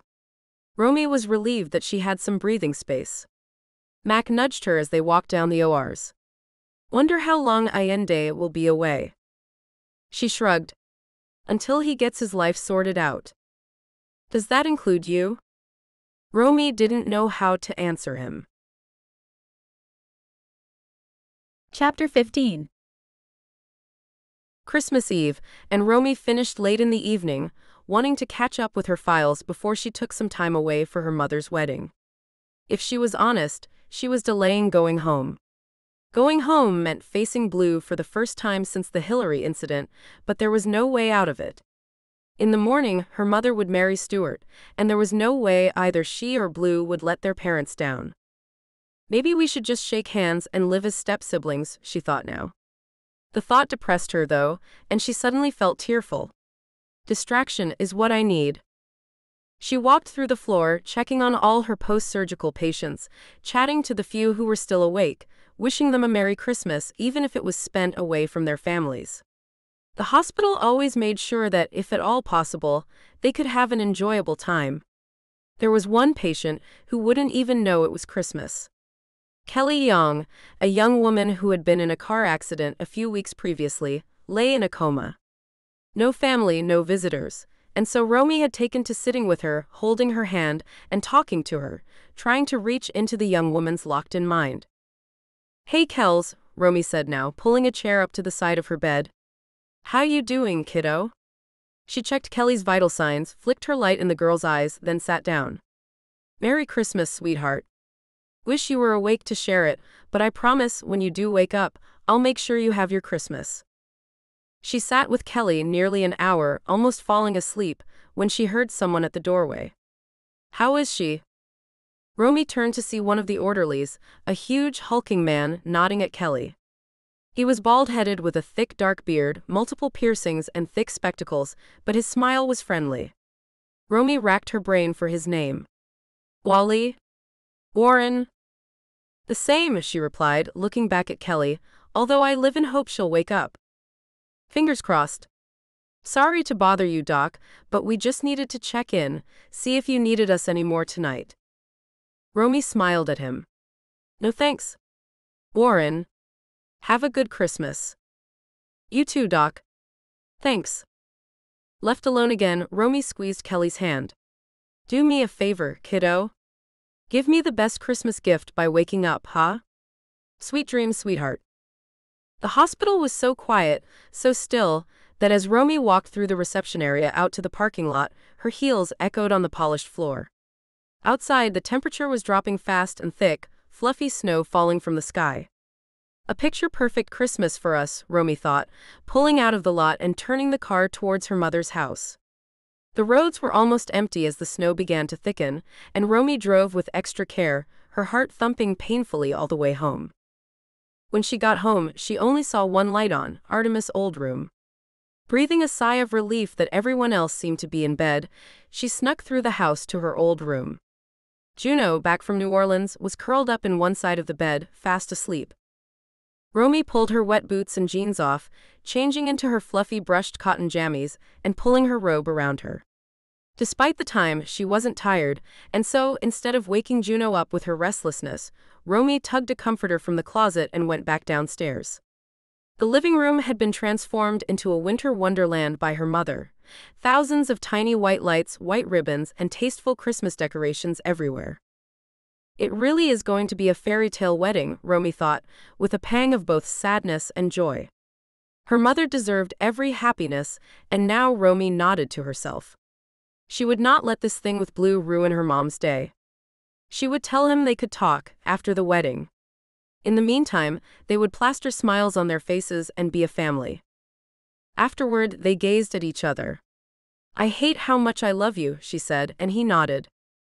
"I promise, Romy, I will make this right between us. We need to talk." "I know," Romy closed her eyes as he kissed her. "But after the wedding." "Agreed." "I love you, Romy," he said, his voice trembling with emotion. "I've never loved anyone or anything as much as I love you, beautiful girl. Please don't ever leave me." Romy was moved beyond words, and hot tears dripped from her eyes, splashing on her naked body. Blue stroked her face, wiped away her tears. "I promise, I'll tell you everything. Everything. There will be no more secrets between us." The more important thing was that Blue was destroyed. Gaius gritted his teeth. When he had seen that photograph of Blue throwing Gaius' naked mother out of his apartment, the rage had been like nothing he'd ever known. Gaius had been so mad that he had ignored his mother's phone calls, staying silent as she'd begged outside his door. "How could you, Mom? With the man I have hated all my life." Gaius watched now as Blue swept Romy into his arms and gritted his teeth. "You took the woman I loved, brother, and now I'm going to do the same to you. Romy is a dead woman, Blue, and you know what? It's entirely your fault." Chapter 16. Romy woke feeling more at peace than she'd expected to. Blue's arms were around her and she stayed locked in them as she gazed up at him. Yes, she loved this man. Whatever he had done in the past was the past. He'd said he would tell her everything, and she believed him. Romy was amazed at herself. After Dacre, she had struggled with trust, and yet here she was risking her heart once again for this man. As they dressed for the wedding later, Romy smiled at him. "Damn man, you wear a suit well." He was wearing a dark gray, exquisitely tailored suit, which brought out the green of his eyes. He was grinning at her. "Woman, you should see what I'm seeing." The dark gold shift dress clung to her curves, simple in its design but perfectly matched to her olive skin tone. The lightest makeup and her dark hair falling in waves down her back completed her bridesmaid look. Blue couldn't keep his hands off of her, kissing her tenderly. She stroked his face. "Blue, today is all about Mom and Stuart. That's all I care about today, so let's put everything else aside for after they've left for their honeymoon." "I agree, but can I just say one thing?" "Go for it." "I love you, Romy Sass, and there are things in my past I'm ashamed of, but nothing means more to me than earning and deserving your love and your trust." Downstairs, Artemis was arranging everything and everyone, and Romy saw that some of the guests had started to arrive. She welcomed them in and made sure they had drinks before heading up to see how Magda was doing. Her mother was uncharacteristically calm. "Hello, darling. Could you help me with this hair comb?" Magda was dressed in a simple pale cream dress too, with only some ornate beading around the neck and sleeves. The hair comb was encrusted with rubies, a present from Romy's grandmother when Magda had graduated from college. "You look breathtaking, Mom." Romy hugged her gingerly and Magda beamed. She studied her daughter. "You look happier, darling. Did you and Blue talk?" Romy half smiled. "A little. But today isn't about us, it's about you and Stuart. As the reckless middle daughter, I think it's probably up to me to ask the awkward question. Are you sure, Mom? Her mother met her gaze steadily. I am, Romy. I truly am. Romy smiled. Then I wish you nothing but utter happiness and joy forever. I love Stuart, he really is a good man. Oh, here. Dad sent a message too. He did. Magda read the card James Sass had sent. That's sweet. Your daddy is a good man, Romy. In spite of everything. I know, Mom. And now I have a stepdad too. Magda laughed. Not quite yet. She glanced at her clock. Wow, that came around quickly. 45 minutes, and then the nerve-wracking stuff will be over with and we can party. A half-hour later, Romy walked her mother down the wooden staircase and to the front of the aisle, Artemis serving as matron of honor, and a grinning Juno, resplendent in a man's tuxedo, welcoming the guests to the wedding. Blue and Gaius stood at Stuart's side as he married Magda, Blue's eyes twinkling with happiness as he winked at Romy. Gosh, I love you, she thought as she smiled back and felt the weight of the last few weeks fall away from her. This was all that mattered: love, family, celebration. As Magda and Stuart said their vows, she wondered idly if she and Blue would ever get here. She didn't even know if he regarded marriage as a goal. Romy never had, until she'd met Blue. Her mother looked so overwhelmingly happy that as Juno declared them husband and wife, Romy burst into tears, making everyone laugh. The reception was a laid-back affair of chatting, casual speeches which made everyone laugh, soft music and a buffet of such delicious food that it was soon gone, and the caterers were thanked and sent on their way. Blue sat with Romy on his lap in one of the armchairs. Juno sprawled on the sofa, one of their guests' toddler asleep in her arms. Artemis, Dan, and Octavia sat on the carpet, teasing each other. Romy watched her mother circulate the room, taking time to chat with every guest, introducing them to her new husband. Blue grinned at Romy. Some of Dad's friends are maybe a little too snooty. Blue laughed. I was going to say reserved, but snooty works. They can't figure out what they're supposed to do in such a relaxed gathering. Romy shrugged and snuggled into his arms. Blue pressed his lips to her forehead. Romy. Yes, baby? Will you come to Italy with me for New Year's? Romy looked up at him. Blue, we need to resolve things between us first. I know, I'm just saying, we'll talk today, tomorrow, maybe the next day. It's going to be hard for me to talk about some of this stuff. So I just thought if no pressure, if we can reach a resolution, let's have a few days of us away from all of this. Romy kissed his neck. How soon do I have to confirm? A couple of days. She nodded. Then, once Stuart and Mom leave for honeymoon, let's go back to your apartment and lock ourselves in and get through this. I want to go with you, baby, I really do, but not until everything is out in the open. That's fair. He pressed his lips to hers. I love you. Magda hugged her daughters, tears flooding down her face. I love you, Artie, Romulus, and Juno Boo. So much. Thank you for making my day so perfect, so beautiful. Stuart himself moved deeply, also embraced them. I will never replace your dad, but just know, to me, you are already my daughters, and I think myself the luckiest man on earth. Even the stoic Artemis was crying as they waved them off. Gosh, Barbados for a month, groaned a jealous Juno. Octavia giggled with her, the two of them already fast friends. Come on, people, let's ignore the tidying up and go drink the contents of Mom's liquor cabinet. Romy and Blue excused themselves and drove through the cold night back to the city, making it to Blue's apartment just after midnight. Blue opened the door for her, and Romy couldn't help but brace herself for another unwanted intrusion. This time, though, they were totally alone. They sat down at his kitchen table, Blue finding a bottle of scotch and some glasses, and pouring a finger of the dark tan liquid into each. So, he began, and Romy took his hand. So. Blue breathed in a deep lungful of oxygen. Hillary Eames. Hillary Eames is a vindictive, manipulative piece of human excrement. We all know that. That's not all she is. His voice broke and he looked away from Romy's gaze. She likes young men, Romy. Very young men. It took Romy a second to catch on, and her heart sank. Oh gosh. Yep. After Mom died, after I came to live with Stuart, at first, she wouldn't even look at me. Then one night when I was 15, she came to my room late at night just in her robe.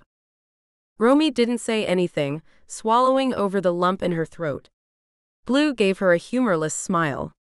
That night she didn't do anything but stroke my face, tell me what a handsome boy I was. How I looked like a carved statue in one of Italy's great palaces. The next day, she went back to ignoring me. Then a couple of weeks later, she came to my room when I was asleep and got in beside me. I woke to find her sucking my penis. I was 15. Oh no. Romy was horrified. Blue looked desolate. Of course, she told me if I told anyone, she would deny it, and I would be cast out with nothing and nobody. The next night, she put my hand on her genitals and told me to stroke her. I did, because I was so terrified of her. Romy's tears were flooding down her face. Oh my gosh, Blue, I'm so sorry. She raped me for the first time, 3 weeks shy of my 16th birthday. By then, she had threatened me so many times that I was a shadow of my former self. I was completely under her control. I still can't smell her perfume without being taken back there. The last time was when I was 18, just before I went to Harvard. She knew she was losing control over me, and so was even more threatening. She would have me killed if I told anybody. I didn't doubt she had both the means and the viciousness to do so. He sighed, rubbing his eyes. So I kept the secret, both out of fear of what she would do, shame over feeling that fear, shame over what had happened.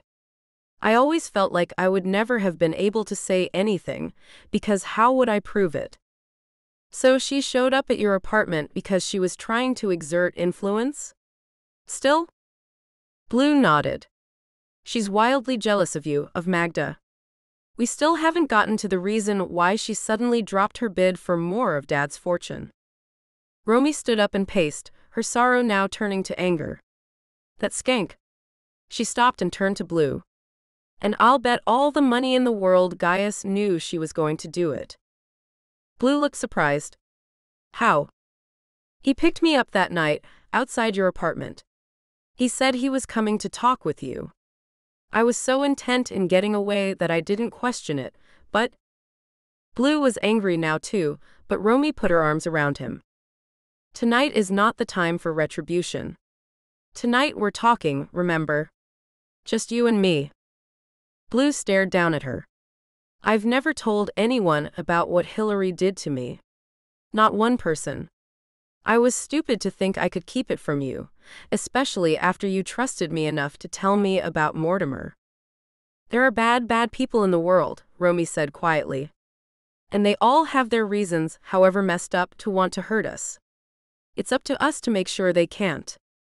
Blue stroked the backs of his fingers down her cheek. You're right. Romy leaned into his touch. Blue, we're going to get through this, I swear we will. She took his hand and led him to their bedroom. Let's go to bed, baby. In the morning we'll talk more, and we'll make a plan where to go from here. Blue kissed her tenderly. You got it, beautiful. It seemed only a few moments after they closed their eyes that the call came, and they knew it was about to be one of the worst days of their lives. Chapter 17. So much blood. The floors of the emergency room were covered with it, making the rushing staff slip and slide in it as they tried to cope with the influx of seriously injured and dying patients. A high-speed train had missed a stop signal, plowing into another passenger train at the station. Hundreds were injured, dozens dead, and worst of all, as Mac told Romy as they hurriedly changed into scrubs, there were a lot of families. There are kids, he said, dead-eyed, and Romy felt sick. It was worse than she'd expected. Blue, some of his fellow attendings, and Bo Quinto were all down in the or in the operating rooms, desperately trying to save people with horrific injuries. The first few hours saw so many people brought in dead that Romy lost count. The was overrun, a war zone, and she yelled out to Mac, "Why aren't the other hospitals taking in emergencies?" Mac gave a steady look. They are. Geez. Romy could not fathom the scope of the accident. On Christmas night, too. Warren, the orderly she vaguely knew, helped out, arranging places for the treated to go, and she threw him a grateful glance. "You're the best, Warren." He nodded shyly. Romy caught sight of Blue, his face pale and stressed. He nodded to her and mouthed, "You okay?" She nodded. If she let her feelings take over, she would scream. Bo came over. "Romy, we're sending a team into the field. You, Mac, Blue, and myself will go to begin with. Get some supplies together, as many as we can spare, and let's go." As they rode in the ambulance down to the King Street station, Bo briefed them. The station building itself is undamaged, so there's a triage area that has been set up inside. "Look, there are a lot of dead and a lot of injured, as you know, but we still have people trapped who might need surgery in situ. It's going to be upsetting and dangerous, but I trust all of you. Stay safe." Even Bo's words could not have prepared them for the horror of what they found in the mangled wreckage. Romy felt her composure slip when she saw the dead bodies of 2 children, rendered unrecognizable by their injuries, being lifted from the train, and she turned away, taking in deep breaths. "People need you. Get a grip." The doctors went to work with the same efficiency they had employed in their own emergency room. Romy worked closely with the first responders both on the track and in the train's vast waiting area. Hours passed, night turned into day, turned into night again. Drooping from exhaustion, the medical staff nevertheless kept up their treatment, dispatching as many patients as they could to hospitals in the area. The less injured were ferried down as far as Portland to get beds. Blue came to find Romy as the second night drew on, and they grabbed a couple of private moments together. "You okay, bub?" She nodded, but she could tell he wasn't convinced. "First major incident?" She half laughed. "Yep, having a lot of firsts this year." He hugged her tightly. "Bo says another hour and he'll call it." "Okay. I'm just going to do another sweep of the place." "Okay, I'll take the other end of the station. See you in a few." Romy clambered back down onto the tracks, careful to avoid the third rail, even though they had been assured the power had been switched off. She scooted behind the pile of wreckage and searched around in the dark. Her foot slipped on some blood and she wobbled, falling backwards, but thankfully was caught by 2 strong arms. "Thanks," she said breathlessly, turning to face her savior, but before she could see who it was, he grabbed her head and slammed it hard against the steel of the wreckage. Romy didn't even have time to cry out as he attacked her, hitting her head repeatedly against the steel until she was almost unconscious. Blood was pouring from her forehead into her eyes, and she could feel herself weakening. "Hello, my darling," a familiar, horrifying voice growled in her ear as she blacked out. "How ironic that your life should end here, Rome, as you do your Florence Nightingale thing." No, it couldn't be. This wasn't how it ended. Romy found she couldn't move her arms to fight him off, and as he slipped his hands around her throat, all she could think of was Blue. "Gosh, Blue, I'm sorry, I love you." "Romy." The pressure on her throat stopped, and she heard Dacre's muffled, "Damn." Suddenly she knew she was alone and that her would-be killer had gone, but now the darkness was beginning to cloud her vision, and the last thing she remembered was Blue's anguished cry. Chapter 18. Bo's handsome face was set and grim as he faced the television cameras. "As you know by now, we have confirmed 78 deaths, 153 seriously injured and 47 minor injuries in the King Street Station rail crash. I and my team were on hand to help the first responders, and I would like to thank them for their exceptional service. My team, both with me at the station and here at Rainier Hope, has worked tirelessly for over 48 hours since the accident, and I applaud every one of them." He looked down for a moment, trying to rein in his anger.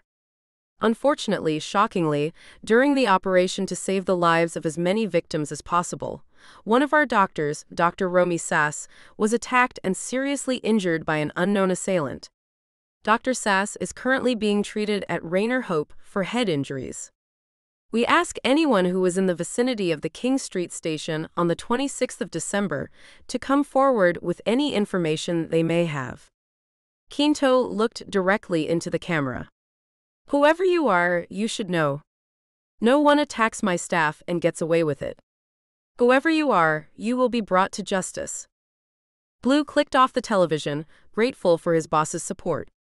In the bed next to him, Romy opened her eyes as she'd been doing intermittently for a while, but this time her eyes focused on him. Blue. He let out a shaky breath. Thank God, baby, I was so scared. How do you feel? A little woozy. Do you remember what happened?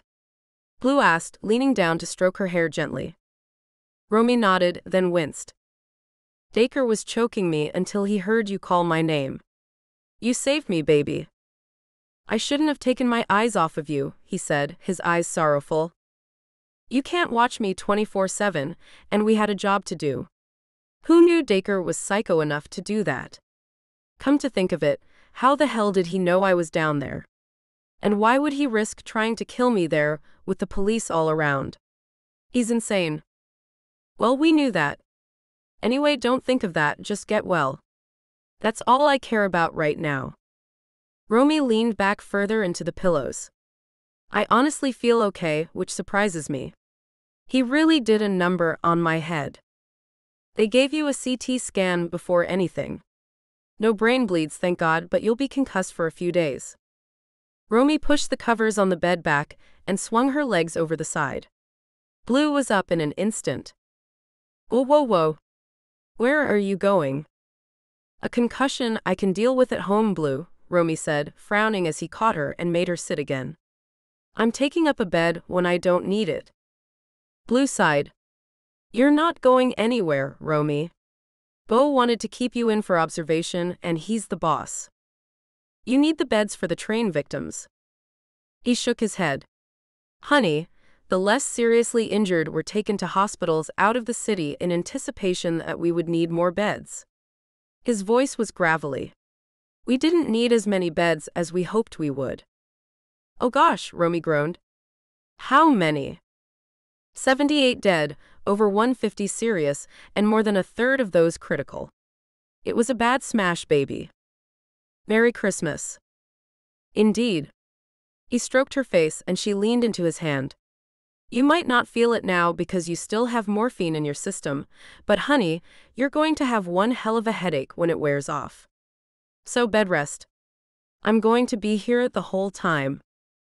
Romy sighed and got back into bed, reaching up to feel the pattern of butterfly stitches on her head. Will I at least have some awesome scars? Blue chuckled softly. No, you bled a lot, but the wounds in themselves weren't too serious. The bruising is the main thing. Can I see? Blue looked at her askance, then nodded. He went into the ensuite bathroom to fetch a mirror. You were one of those kids who bragged when you skinned your knees, right? Hell yes. She took the mirror from him. Whoa. Her entire forehead was an angry thundercloud of purple, black, and red, crisscrossed by the white of the stitches. Yep, this is the look. You kind of look like that chick from that film with the road race. Penelope Pit Stop? Blue laughed. No, the Charlize Theron character from Mad Max. Romy looked impressed. Furiosa. Yeah, baby. She pulled Blue over to kiss him. Now that's some roleplay I could get into. Ahem. They both looked up to see a tired-looking but smiling Beau at the door. Am I interrupting? Not at all. Romy smiled at him. He came into the room, winking at Blue before checking Romy's vitals. Good. That's all good. So I can go home. Romy looked hopeful as Blue rolled his eyes. Beau grinned. Not on your life. At least overnight, Dr. Sass, your chief's orders. Listen, his smile faded and he pulled up a chair, the police will want to talk to you. I've spoken to the hospital board. We're going to be intensifying the security around here. There will be more scrutiny on visitors, on staff. I can't tell you how sorry I am about the attack. Thanks, boss. Beau left them alone a little while later, and Blue kissed Romy's hand. When they let you out, we're going away for a few days. I've cleared it with Beau. Romy sank back onto the pillows. Her head was beginning to pound painfully now. Okay. She closed her eyes for a moment, then let out a distressed gasp. Gosh, Mom. You didn't call her, did you? It was on the news. I had to call Stuart. He told me he would break it to her gently. I don't want them coming back and ruining their honeymoon. Blue stroked her sore head. I think I persuaded them not to. Thank God. Romy leaned into Blue's touch. I think I need to sleep now. You go right ahead. Do you want some painkillers? Romy nodded, wincing, and when Blue came back with the tablets, she swallowed them gratefully, draining her water glass. She felt exhausted, drained, and now that the adrenaline had left her system, the shock of the attack was getting to her. She closed her eyes before they could fill with tears and fell into an uneasy sleep. Gaius was beside himself with rage. You damn fool. Do you know how many cops were at the accident? You tried and kill her there? Dacre waited until Gaius had ranted himself out, then narrowed his eyes at the other man. I didn't intend to kill Romy, just scare the crap out of her. I promise you, it worked. But you could have been seen, all the work we've done to get you close to her could have been undone. You mean like if someone had tried to split them up before we got to finish what we set out to do? Like your skank mother? Dacre enjoyed the dark rage in Gaius' face. Believe me, my mother and I are going to have a serious talk. Gosh. Gaius' express was pure disgust. How could she have slept with that Italian son of a gun? Dacre said nothing, just smirked. Gaius stared at him in dislike. Dacre growled and Gaius smirked. Yeah, that sticks in your craw, doesn't it? Not for much longer. Well, this time, stick to what we planned and we'll get everything we ever wanted. Dacre nodded but said nothing. Gaius had been useful up to now, but there was no way Dacre would tell him what his real plan was. Something that would make Romy's last moments on Earth a living hell. Chapter 19. After 3 days, Beau discharged Romy, and Blue immediately whisked her onto his private jet and flew them both to Italy. As she stepped out into the mild Italian winter and felt the sun on her skin, Romy sighed happily. Yeah, this is what I needed. She smiled at Blue, who was loading their cases into the big hire car. She loved that rich as he was, Blue preferred to do things himself rather than hire a staff. He drove them through the Tuscan countryside, past olive groves, vineyards, and avenues of cypress trees, until he pointed out a large villa on top of a hill. There it is. Romy saw a terracotta-colored stone villa nestled into the hill, and as they approached, she sighed. Gosh, it's beautiful. And ours, Blue grinned at her surprise. Merry Christmas, baby. Romy gaped at him. You bought this place? Blue laughed. Almost. I wanted you to have a say, so I'm holding off until you give the final say as to whether I sign the papers. But yeah. I wanted to surprise you. You certainly did that. At the villa, Blue dumped their cases in the lobby. Then, taking Romy's hand, he walked her through the villa. Exposed brick, billowing white drapes, bookcases, hand-turned wooden furniture, the whole place was a romantic dream. Romy went from room to room, open-mouthed. Gosh, Blue, I thought these types of places only existed in the movies. You like? I love. Blue laughed, delighted. Good. I'm glad you think so. Come see the kitchen. The kitchen was a vast open-plan room with an open fire as well as a state-of-the-art stove and range, and a huge wooden table marked from years of use. Dried herbs hung from the walls, and there were 3 comfy couches at one end. This is the heart of the house, Romy said. You can just tell this is where the people congregate, eat, drink, love.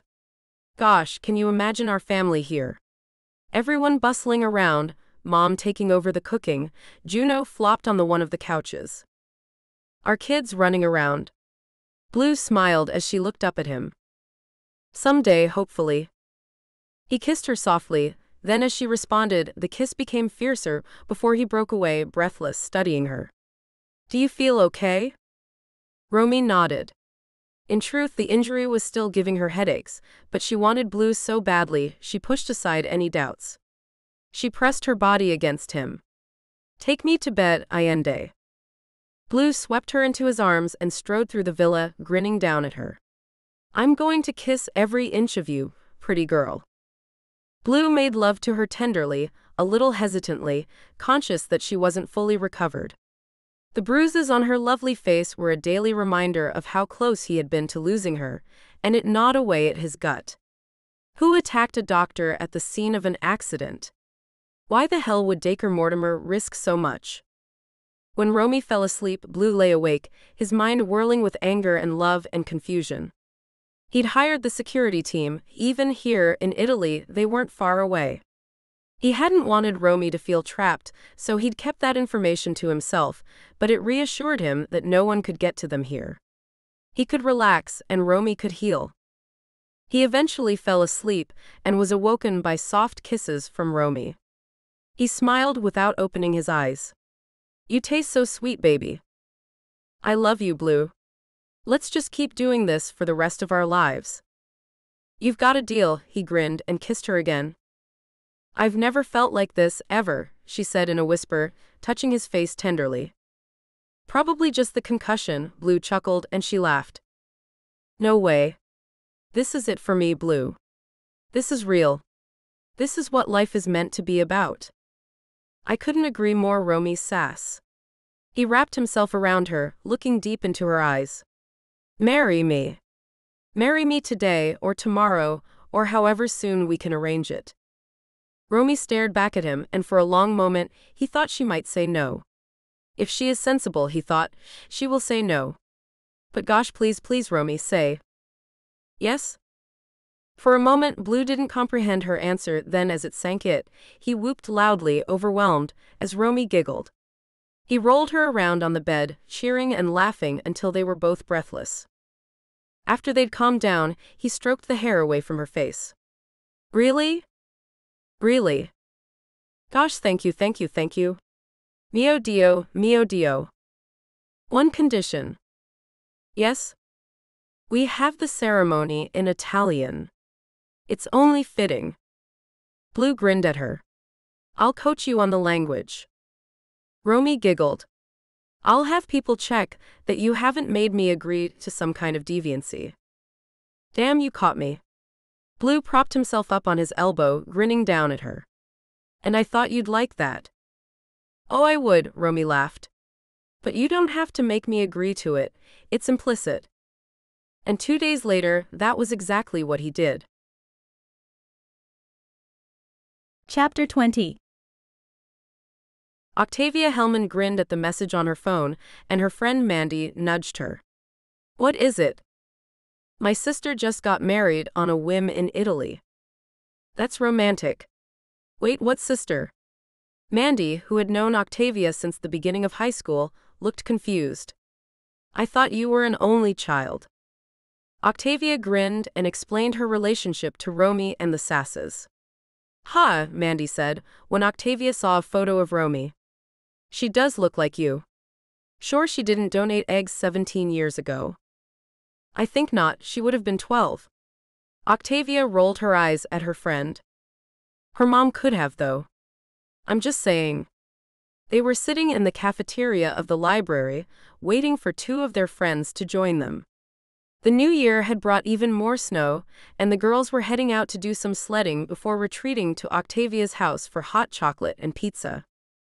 Rebecca, a fiery redhead, yelled over to them as she entered the cafe, always one to show off but good-natured, and then quiet but sweet Yelena followed her in. The dark-haired girl had been an émigré from Russia 5 years ago, and before meeting the others, had felt left out and lonely. Octavia had brought her into their fold of tomboys and book nerds, and now Yelena was thriving. They set out in Octavia's 4x4 to go to her father's cabin up in the mountains. Dan hadn't been wild about the idea of 4 teenage girls alone out there, but Octavia had gently reminded him they were all adults now. "Almost," he said with narrowed eyes, but Octavia had stared him down. "Dad." Dan sighed. "Fine, but you call me when you get there and text every morning and night." "Deal." They reached the cabin after dark and hurriedly brought their luggage inside. Octavia lit the fire, and Yelena made some hot chocolate. They sat around chatting and laughing until late, then Octavia stretched her long limbs. Gonna turn in, I think. Want to be ready for a full-on day tomorrow. Hell yes. Rebecca raised her mug, cursing as she slopped it all over her. Mandy rolled her eyes and helped her clean it up. Octavia was the last to fall asleep. She was sharing the room with Mandy, her friend curled up beside her, fast asleep. Octavia snuggled under the covers and closed her eyes. It was almost dawn when she heard it. A soft cry from the other bedroom woke her. She sat up, listening intently. She heard a strange noise, like a thumping into something soft. What the hell? She swung her legs over the side of the bed and crept out into the hall, moving silently along. As she approached the other room, she began to tremble. Something didn't feel right. The door was slightly ajar, and to her horror, she saw the hooded figure of a tall man bending over her friend's bed. He was moving his arm up and down, and in the moonlight, Octavia saw the glint of steel. Oh gosh, no. For a second she was frozen, not believing what she was seeing. Then, with nothing else to do, she gave a banshee scream and ran to tackle the assailant. She hit him full force, but he threw her off easily, sending her crashing back to the wall, banging her head viciously. As she recovered, she heard Mandy running to help. No, Mandy, run, get help. But it was too late. Mandy came crashing through the door, flicking the light on, and then Octavia saw the horror of what had happened. Rebecca and Yelena, both gasping for oxygen, covered in blood, were clutching at the vicious stab wounds in their bellies.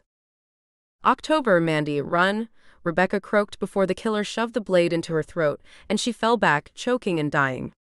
Octavia scrambled to her feet, pushing Mandy back out into the hall, but then there was another masked man, easily picking Mandy up and driving a knife deep into her abdomen so many times, so quickly that Mandy had no chance. The killer dumped her body on the ground, and then both of them came after Octavia. She almost reached the cabin door, but then one of them tackled her to the ground, the other grabbing her legs and straddling her. He ripped the top of her pajamas open, then to Octavia's disbelief, he pulled his mask off. Gaius. He grinned down at her. Well, now I guess I'm quite the surprise. Please don't kill me, Gaius, please. He laughed, looking at the other assailant. Well, it's always worth asking, isn't it? He slowly pushed the knife into her navel, and Octavia gasped at the horrific pain. Gaius buried the knife into her to the hilt. I did some research, little Octavia, some digging around in the files of the surrogacy place. Seems like we're related. Magda Sass is your biological mother, which makes you Romy's sister, which means we're going to kill you the same way we're going to kill her. Slowly. Painfully. Without mercy. He wrenched the knife from her, and Octavia could feel her blood pumping from the wound. Gaius smiled. Ah, damn. I think I've gone and severed your abdominal artery. You'll bleed out in a few minutes, so we'd better make the most of this. Octavia screamed as the other killer drew his own knife out of his pocket, and both men stabbed her again and again, until there was nothing left but darkness. Chapter 21. Romy Sass Allende rolled over in bed and smiled at her husband. Hey, hubby. How did I ever exist before you, Romy Sass? Romy grinned up at him. Romy Sass Allende. And I don't know, Blue, because there was nothing before you. He grinned. I think we just exceeded our cheese quote for the year. Romy laughed. I don't care. This is our honeymoon, gorgeous man. Cheesy is a requirement. You know what's also a requirement? What? Food. I'm starving. Blue drove them into Florence to a favorite restaurant of his, and they dined on lobster and pasta and garlic bread. Blue ordered some wine, and they lingered over desserts of Zubiglione with fresh berries. The coffee was strong and dark, and they sat talking long into the evening. Romy leaned her head on Blue's shoulder. I'm so chilled right now. This place is heavenly. I'm glad you think so. So, what's the verdict? Should I close on the villa? Romy nodded, smiling. Blue, we haven't discussed kids, but I think the villa would be the perfect place to bring them up. He smiled warmly. I do too, baby. Across the street was a row of stores, each different, none of them brand names, all family-owned, some of them still open this late in the evening. There was something so pure and natural about this place, Romy thought. Her eye was caught by the flickering of a television in the bar across the street. For a moment, she couldn't believe what she was seeing. Tavia. No, it couldn't be. Her young friend's face flashed up again, and Romy saw now that the news channel was focusing on a snowbound crime scene, police tape fluttering around a small log cabin. Romy stood up to move closer to the television, and Blue, hurriedly throwing a wad of euros down to pay for their meal, followed her. They had been cut off from cell phone and internet access for a few days, and both had enjoyed it, but now Romy stared in horror at the television. "Can you turn that up, please?" she asked anyone who would listen. Blue repeated the question in Italian, and the bartender grabbed the remote and increased the volume. The 4 young women, all aged 17, were found stabbed to death this morning by the owner of this isolated log cabin. It is believed he is also one of the girls' father, local businessman Daniel Helmand. No. Romy's legs gave way as Blue dived to catch her. No, no, no, not Tavia, please, please, not Tavia. She was screaming, not caring that the entire street was staring at her. The victims have now been officially identified as Rebecca Moore, Octavia Helmand, Mandy Fitkins, and Yelena Shostakovich. All the women were from Kings County, Seattle. All were brutal stabbed to death. Police say the killer or killers left very little physical evidence of themselves and have asked that anyone with any information come forward. Back to the studio. 2 hours later, when Romy had finally gotten through to a devastated Artemis, she spoke with her sister for a few minutes, then came back to the table. She was calm now, too calm, Blue thought as he stood to take her in his arms. The restaurant was officially closed, but the owner was a kindly man who told them to take all the time they needed to make calls. He kept them supplied with hot, strong coffee and pastries, although neither Blue or Romy could eat. Romy leaned against her new husband's body. "We have to go back. It's Dacre. He'll keep killing innocent women. We have to draw him out." "Romy." "No, Blue. No objections. It's the only thing left to do." She looked up into his eyes, and he could see the endless sorrow in them. "I won't go down without a fight. And I'll play dirty, Blue, believe me. You're not in this alone." "I know." She sighed, squeezing her eyes shut to stop them from tearing up again. She felt raw from screaming. "For tonight, let's go home. I'll book the plane for tomorrow." "Thank you, baby." Dacre and Gaius watched the news with satisfaction, then Gaius grabbed a couple of beers from his fridge. Dacre clinked his bottle against Gaius, and then sat back, studying the other man. "How did it feel? Your first kill?" Gaius smiled. "Godlike." Dacre laughed. "I'll drink to that." He took a long swig. "Romy will be on her way back to the States now." "So her sister says." Dacre sighed. "It's time, man. When we were killing those girls, all I could think of was doing the same thing to Romy. Sticking that knife into her gut over and over. I got hard just thinking about it." Gaius nodded. "I agree, it's time." Dacre was deep in thought. "The best place to do it will be at the hospital. No one suspects me there, hell, she doesn't even recognize me." "Well, you did do a transformation from preppy asshole to redneck psycho." Gaius smiled as Dacre laughed. "Yeah, she won't see you coming." "Both." Gaius' eyes glittered with malice. "I'm going to beat him to within an inch of his life, then drag him to watch you kill Romy. How does that sound?" Dacre's smile spread slowly across his face. "Dude, that sounds just about perfect." Chapter 22. The funeral was well attended and as painful as they all expected. Octavia's coffin was lowered into the cold January ground. Dan, her father, had such a look of desolation on his face that Romy could barely look at him.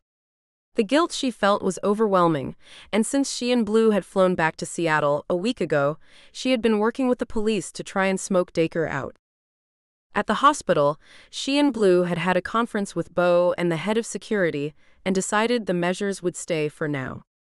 "I'm not risking your life or anyone else's, Romy," Bo said. "I've had experience at the Vengeful X thing. My Dinah nearly died." "I know, Bo, and thank you." Romy looked between the two men. "I'm so sorry for bringing this all down on your heads." "It's not your fault," Blue repeated for what seemed the 100th time, but Romy couldn't help but feel it pressing down on her. Octavia's horrific murder had affected the whole family. Dan, to his credit, hadn't blamed her, or Artemis, but Romy almost wanted him to yell and scream at her. At night, after she and Blue were in bed, after her adored husband was asleep, his arms tight around her, Romy would lie awake, thinking up ways to bait Dacre into revealing himself, and then coming up with increasing violent ways to kill him herself. Her rage was all-consuming. She would sleep for a couple of hours, then get up, grab her laptop, and go through all the information she could find on Dacre, his family, the murders. On more than one morning, Blue had found her asleep on the couch, her laptop still open. She knew Blue was worried about her, and couldn't blame him for being so. Never, even after the attack of the previous year, had she felt so on edge, like she was on a tightrope and nothing could stop her from falling. Only at work could she focus on what she was doing. She and Blue were even more in tune in the operating theater, and even their recent marriage hadn't affected her relationship with her colleagues, much to her relief. Mac was the only other resident who knew everything. Romy found she was leaning on him more and more, someone outside their family, a friend, a sounding post. She had told him, then told him to forget it. "Everything I talk about now seems to be about Dacre," she said with a sad smile. "Promise me that when we talk we'll bust each other's chops or just talk about work or our love lives, rather, your love life." Mac smiled, his smile splitting his handsome face and lighting it up. "You got it, gorgeous." And he kept his word, joking with her, relieving some of that stress.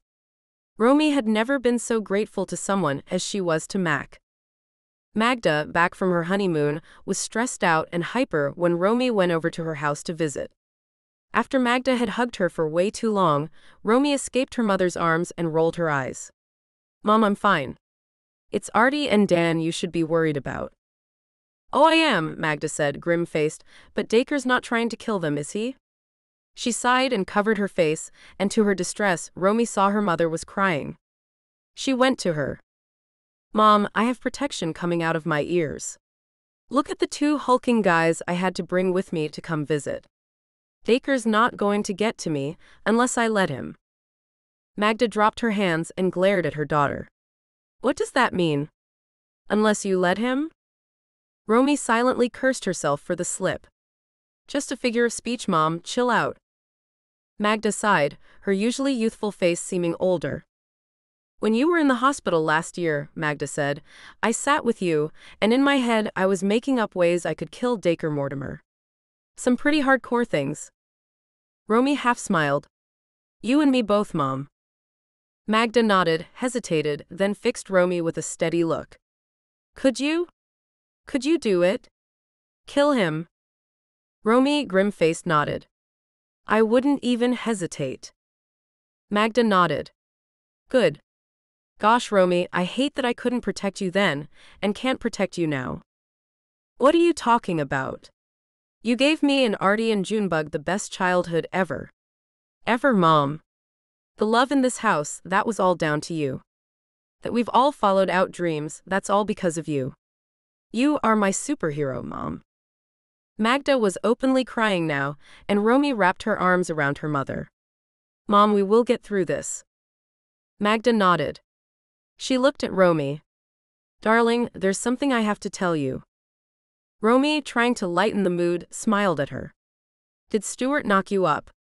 She regretted the joke immediately when she saw her mother wince. "Gosh, Mom, what is it?" "Darling, come sit down. This isn't going to be easy." Later that night, Blue came home to find Romy sitting in the dark. He knew at once that something had happened, and he sat down beside her. "What is it?" Romy looked at him, and the sorrow in her eyes was bottomless and searing. "Octavia was my sister. The police told Artemis and Dad that she matched Mom's DNA. Mom told me that 20 years ago she donated her eggs after she'd had Juno. She knew she was done, so she and Dad had eggs fertilized and donated. That's why Tavia looked just like me. We were sisters. Gosh, no. Blue felt the shock reverberating through his body. Romy looked at him, eerily calm. This ends now, Blue. No more. If it kills me, Dacre Mortimer is going down. Blue looked at his wife unhappily. This won't end well, Romy. I know, baby, but we will prevail. We will be ready. Romy had no idea how soon she would have to put her theory into practice. Chapter 23. Beau wasn't happy, but eventually he agreed to Romy's request that her protection at the hospital be removed. At least the visible protection, Blue amended with a glance at his wife. Romy's determined to draw him out. He knows I'm in Seattle, he knows I work here. Romy looked at Blue. Blue's arranged for a journalist to interview me about the murders. I'm going to goad him in the press so that he has no option but to come after me. Beau exchanged a look with Blue and Romy sighed. Fellas, it's up to me. I'm the one he wants, and I won't let anyone dictate my life. Later, she was working in the residence lounge when Warren, the friendly orderly, knocked on the door. Hey, Dr. Sass, can I run something past you? Romy smiled at him. Go for it. Warren came in and sat down. Staff's been talking about what's going on with you and this jerk ex of yours. Romy felt a little awkward. People are talking. Yeah, sorry if that's inappropriate, but we look after our own around here. Romy smiled at him. That's sweet, but I think we got it handled. I'm just saying. I'm around. You ever feel threatened, I got your back. Romy was moved. Warren, you're the best, but I think I got this. I can be pretty badass. Warren laughed. I have no doubt. Well, I said what I wanted to, so? Thanks, Warren. I do appreciate it. After the orderly had gone, Romy felt strange, like somehow her friends and colleagues were looking at her as if she were a victim. Gosh, that was the last thing she needed. Her stomach roiled and she pushed away from the table and got up, determined to stop feeling sorry for herself. The hospital was quiet now as the day ended, and Romy checked the surgical schedule, seeing that Blue was still operating on an elderly woman with appendicitis. She checked on all of their post-surgical patients and set out about updating the medical records. She'd just glanced at the clock and seen it was nearly 2 a.m. when she heard the first shot. Freezing for a moment, she wondered if it was a car backfiring in the lot. Then when she heard the screams starting, Romy began to run towards the sound of the shooting, joined quickly by other staff and the hospital's security team. More gunfire and security stopped the medical staff. Shootings coming from the OR floor. Romy's heart nearly failed, and she darted forward only to be stopped by one of the security guards. Sorry, Doc, we can't let you go down there. But Blue is there, Rom said, her voice rising as the panic set in. Mac grabbed her upper arm. Romy, come on. We need to take care of our patients. Let the security team do their job. Hospital is on lockdown, the security chief was telling them all. Go back to where you were and secure your patients as best you can. Mac dragged Romy back to the post-surgical patients. Some of them were awake now, wondering what was going on. Romy tried to reassure them, but when the gunfire came closer, there was a palpable sense of panic. Let's get the patients who can't walk and can't hide into secure rooms, Mac said, and Romy nodded, her stomach roiling with panic. She grabbed her cell phone and texted Blue. Are you safe? There was no answer. When she saw the head of security again, she grabbed him. What's going on? Shooter. He looked at her as if she was stupid, and Romy rolled her eyes. I know that. Where is he or she? Is anyone hurt? I don't know, Doc. It's a developing situation. He moved away before she had a chance to ask any more questions, and she hissed in frustration. She tried to call Blue, but knowing he switched off his cell phone when he was in surgery, prayed that was the reason he wasn't answering. Please be okay. Gosh, how much more horror would they have to put up with? Romy did her job, helped patients, made sure the floor was secure, but she couldn't help wondering how the hell a man with a gun got into the hospital. Was it because Beau had reduced the security at her request? Don't be stupid, this has nothing to do with you. But her instincts were telling her otherwise. Romy felt her composure slip, and she darted into an empty room and dragged some deep breaths into her lungs. He's fine, he's okay. There was a soft knock on the door. Yes? Warren opened the door and gave her a hesitant smile. You okay, Doc? She shook her head. No. There's a shooter down on the OR floor and Blue is there. No, I'm not okay, Warren. They won't let me go to him. He stared at her for a long moment, then said, I can get you down there. Romy's eyes widened. You can? Warren nodded, his eyes watchful as he gazed at her. I can. Come with me. Romy didn't even think twice, such was her need to get to Blue. She followed Warren into the far end of the floor, raising her eyebrows as he opened the fire escape. No alarm. No, they shut the power down on the doors to contain the shooter, which knocked out the alarms. But this door has always been tricky. She followed him down 2 flights of stairs, then as he passed the OR floor, she faltered. Warren? He turned and grabbed her hand, pulling her after him. We have to go down to go up, Rome. It took a second to process what he'd called her, and a wave of utter horror swept over her. What did you call me? Warren's hand tightened on her wrist as he turned back towards her. Miss me, Rome? It couldn't be. Romy stared at the big man in horror, and began to see it. Dacre had completely changed his body type, his hair was gone, the thick beard, the piercings, but yes, it was her ex-husband. How did I not see it, she said out loud, and as Dacre pulled her into his grip, he laughed. Because you didn't want to. You've only had eyes for the Italian, haven't you? His hands all over you? He was dragging her down the stairs, her petite body no match for his strength. They'll find your body in the basement, Rome gutted, bled out. Of course by that time I'll be long gone. They'll still be looking for whoever is shooting up the hospital. That was you? Killing more innocent people? There is no shooter. The dumb security team is going through the hospital trying to find someone who isn't there. I set it up so someone would fire blanks nearby and panic everybody. Confused by his certainty, Romy was trying desperately to put her hand in her pocket. She had a hypodermic needle in there.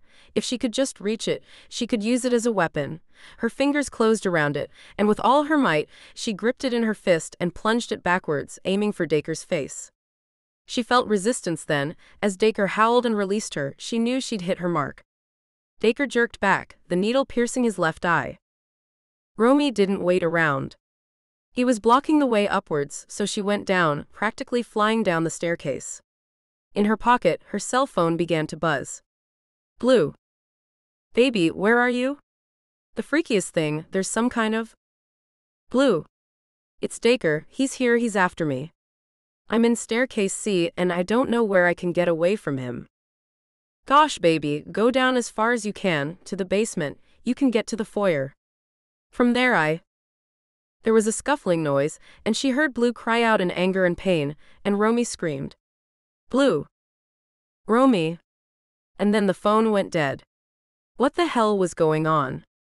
Behind her, she heard Dacre crashing down the stairs after her. What the hell had happened to Blue? She pushed her way into the basement of the hospital, a vast labyrinth of pipes and dank corridors. Romy ran as fast as she could, towards what she thought was the front of the hospital. Dacre was almost on her as she flung the door open and ran out into the foyer of the hospital. Dacre grabbed her and they both tumbled to the floor, Romy struggling with his vast weight on top of her. Even a glimpse at the blade of the knife he pulled out made her mad rather than scared, and she kicked and bit and clawed at him as he tried to subdue her. No, she screamed at him, you don't get to win this time, Dacre. Never again. He laughed at her, cuffing her viciously around the face. Give it up, skank, it was always going to end this way. He was winning, his sheer physical size overpowering her. He bounced Romy's head off the cold hard floor, and as she reeled, he pinned her. His mouth ground down on hers, his tongue penetrating her mouth. Romy bit down on it as hard as she could, tasting blood, and Dacre roared in pain and anger. He drew back his arm, ready to stab her, but then everything stopped. Dacre's eyes widened suddenly as blood began to pour from his chest. Romy whimpered as he fell forward onto her, then kicked him off of her, her eyes whirling wildly around the room. Behind them, Gaius Eames lowered the gun he was holding. Romy hadn't even heard the shot. Gaius. He came to her immediately, helping her to her feet, his expression incredulous. Are you all right? Are you hurt? Romy leaned against him, relieved to find a friendly face even if it was Gaius. My ex-husband. And no, I'm not hurt. Good. He pressed his lips to her temple, wrapping his arm around her, and Romy felt comforted. Blue. I have to get to Blue. Gaius nodded and tucked his gun in his pants. Romy blinked. Gaius, why do you have a gun? I have a permit to carry a concealed weapon, he said, shrugging. He nodded at Dacre's body. Thankfully. Amen to that, but you might want to be careful. He set it up, so it sounded like someone was shooting up the place, and if security sees you with a weapon. Gaius nodded. Yeah, let's get out of here. Find Blue and get out. They made their way carefully to the OR floor. It was dark, silent, and Romy felt a coldness settle over her. She could smell cordite in the air. OR 3. That was where Blue had been operating. She led Gaius towards it, the smell of gunsmoke stronger. Romy pushed her way into the scrub room and looked through the window. The OR was a mess, blood, instruments, drapes everywhere. She pushed into the room and saw him. He was covered in blood and Romy screamed, dropping to her knees by his side. Blue. He opened his eyes, the bright green stark against the blood on his face. He smiled. You're here. Are you shot? Romy was running her hands over his body, trying to find wounds. Blue shook his head. No, he only hit me. Gosh, Romy, I never knew. I never knew he hated me that much. Ice flooded through her veins. Dacre didn't even know you, Blue. He just wanted you out of the way. Blue looked confused. No, not Dacre, Romy. He trailed off as he looked behind her and his face went pale. Romy. Romy whirled around to find Gaius, smiling at them both and aiming the gun at Blue. No, Romy, Dacre didn't know much about Blue. He wanted to kill you, beautiful, and I offered to help, as long as Blue was made to witness your murder. Then, well, Dacre became a loose end. After we killed what was she, sister? Octavia, anyhow, and her friends, I knew I wanted to do you myself, but Dacre wouldn't hear of it. So he had to go. Romy was staring at him aghast, then with a scream she threw herself at Gaius. He had anticipated it, and easily threw her off, but not before Blue had a chance to scramble to his feet and go after his half-brother. You weasel. Figlia di puttana. Gaius was a big man, but nothing to Blue's strength. The two men crashed to the floor, and Romy cast around desperately for something to help Blue. She grabbed a scalpel and leapt at Gaius, slashing at him. She caught his arm and he yelled as Blue landed a punch so hard that Gaius fell backward. As he scrambled away from them, he pulled out his gun. Blue stopped as Gaius aimed it at him. Gaius, don't be stupid. Killing me won't help you. This place is crawling with cops. They'll cut you down in an instant. Gaius stared at him as Blue and Romy, holding their breaths, stood still. Then Gaius's mouth hitched up in a smile. You're right. And he swung his arm and shot Romy.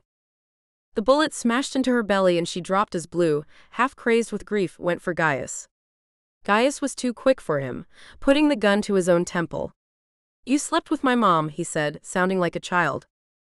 Blue shook his head. She raped me, Gaius. No. Blue, seeing the half-crazed expression in Gaius' eyes, but desperate to get to Romy, crouched next to his half-brother. Don't do it, Gaius. Your mom is a bad person, but she loves you. Gaius half smiled. She's nothing anymore. I strangled her to death the day after I found out she slept with you. They've probably found her body by now. Blue was horrified. Geez, Gaius. Gaius was staring at Romy now, who was clutching at her bleeding stomach, but calmly, deeply breathing, watching the scene play. She's lovely, Blue. So lovely. I'm glad I got to kill her before I died. And he put the gun in his own mouth and pulled the trigger. Blue didn't hesitate. He went to Romy and gathered her into his arms. Romy stared up at him, still unnaturally calm. Blue, she said in a steady voice, Blue, save our baby. Please save our little one. I love you so much.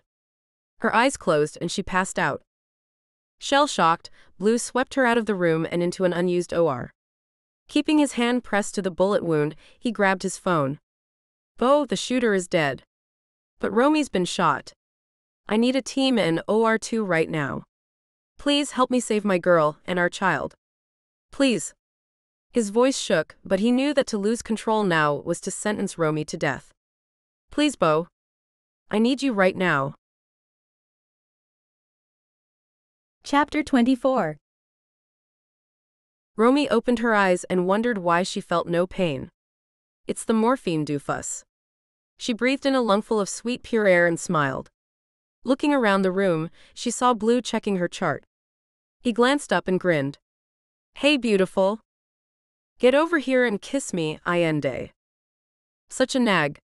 But he pressed his lips to hers and they kissed, until they had to break away to breathe. He stroked her cheek. How do you feel? Good, really good. Blue, how's our baby? He or she is doing just fine. How come you didn't tell me? I was going to, but I hadn't even taken a test yet. Romy sighed, putting her hand on her belly.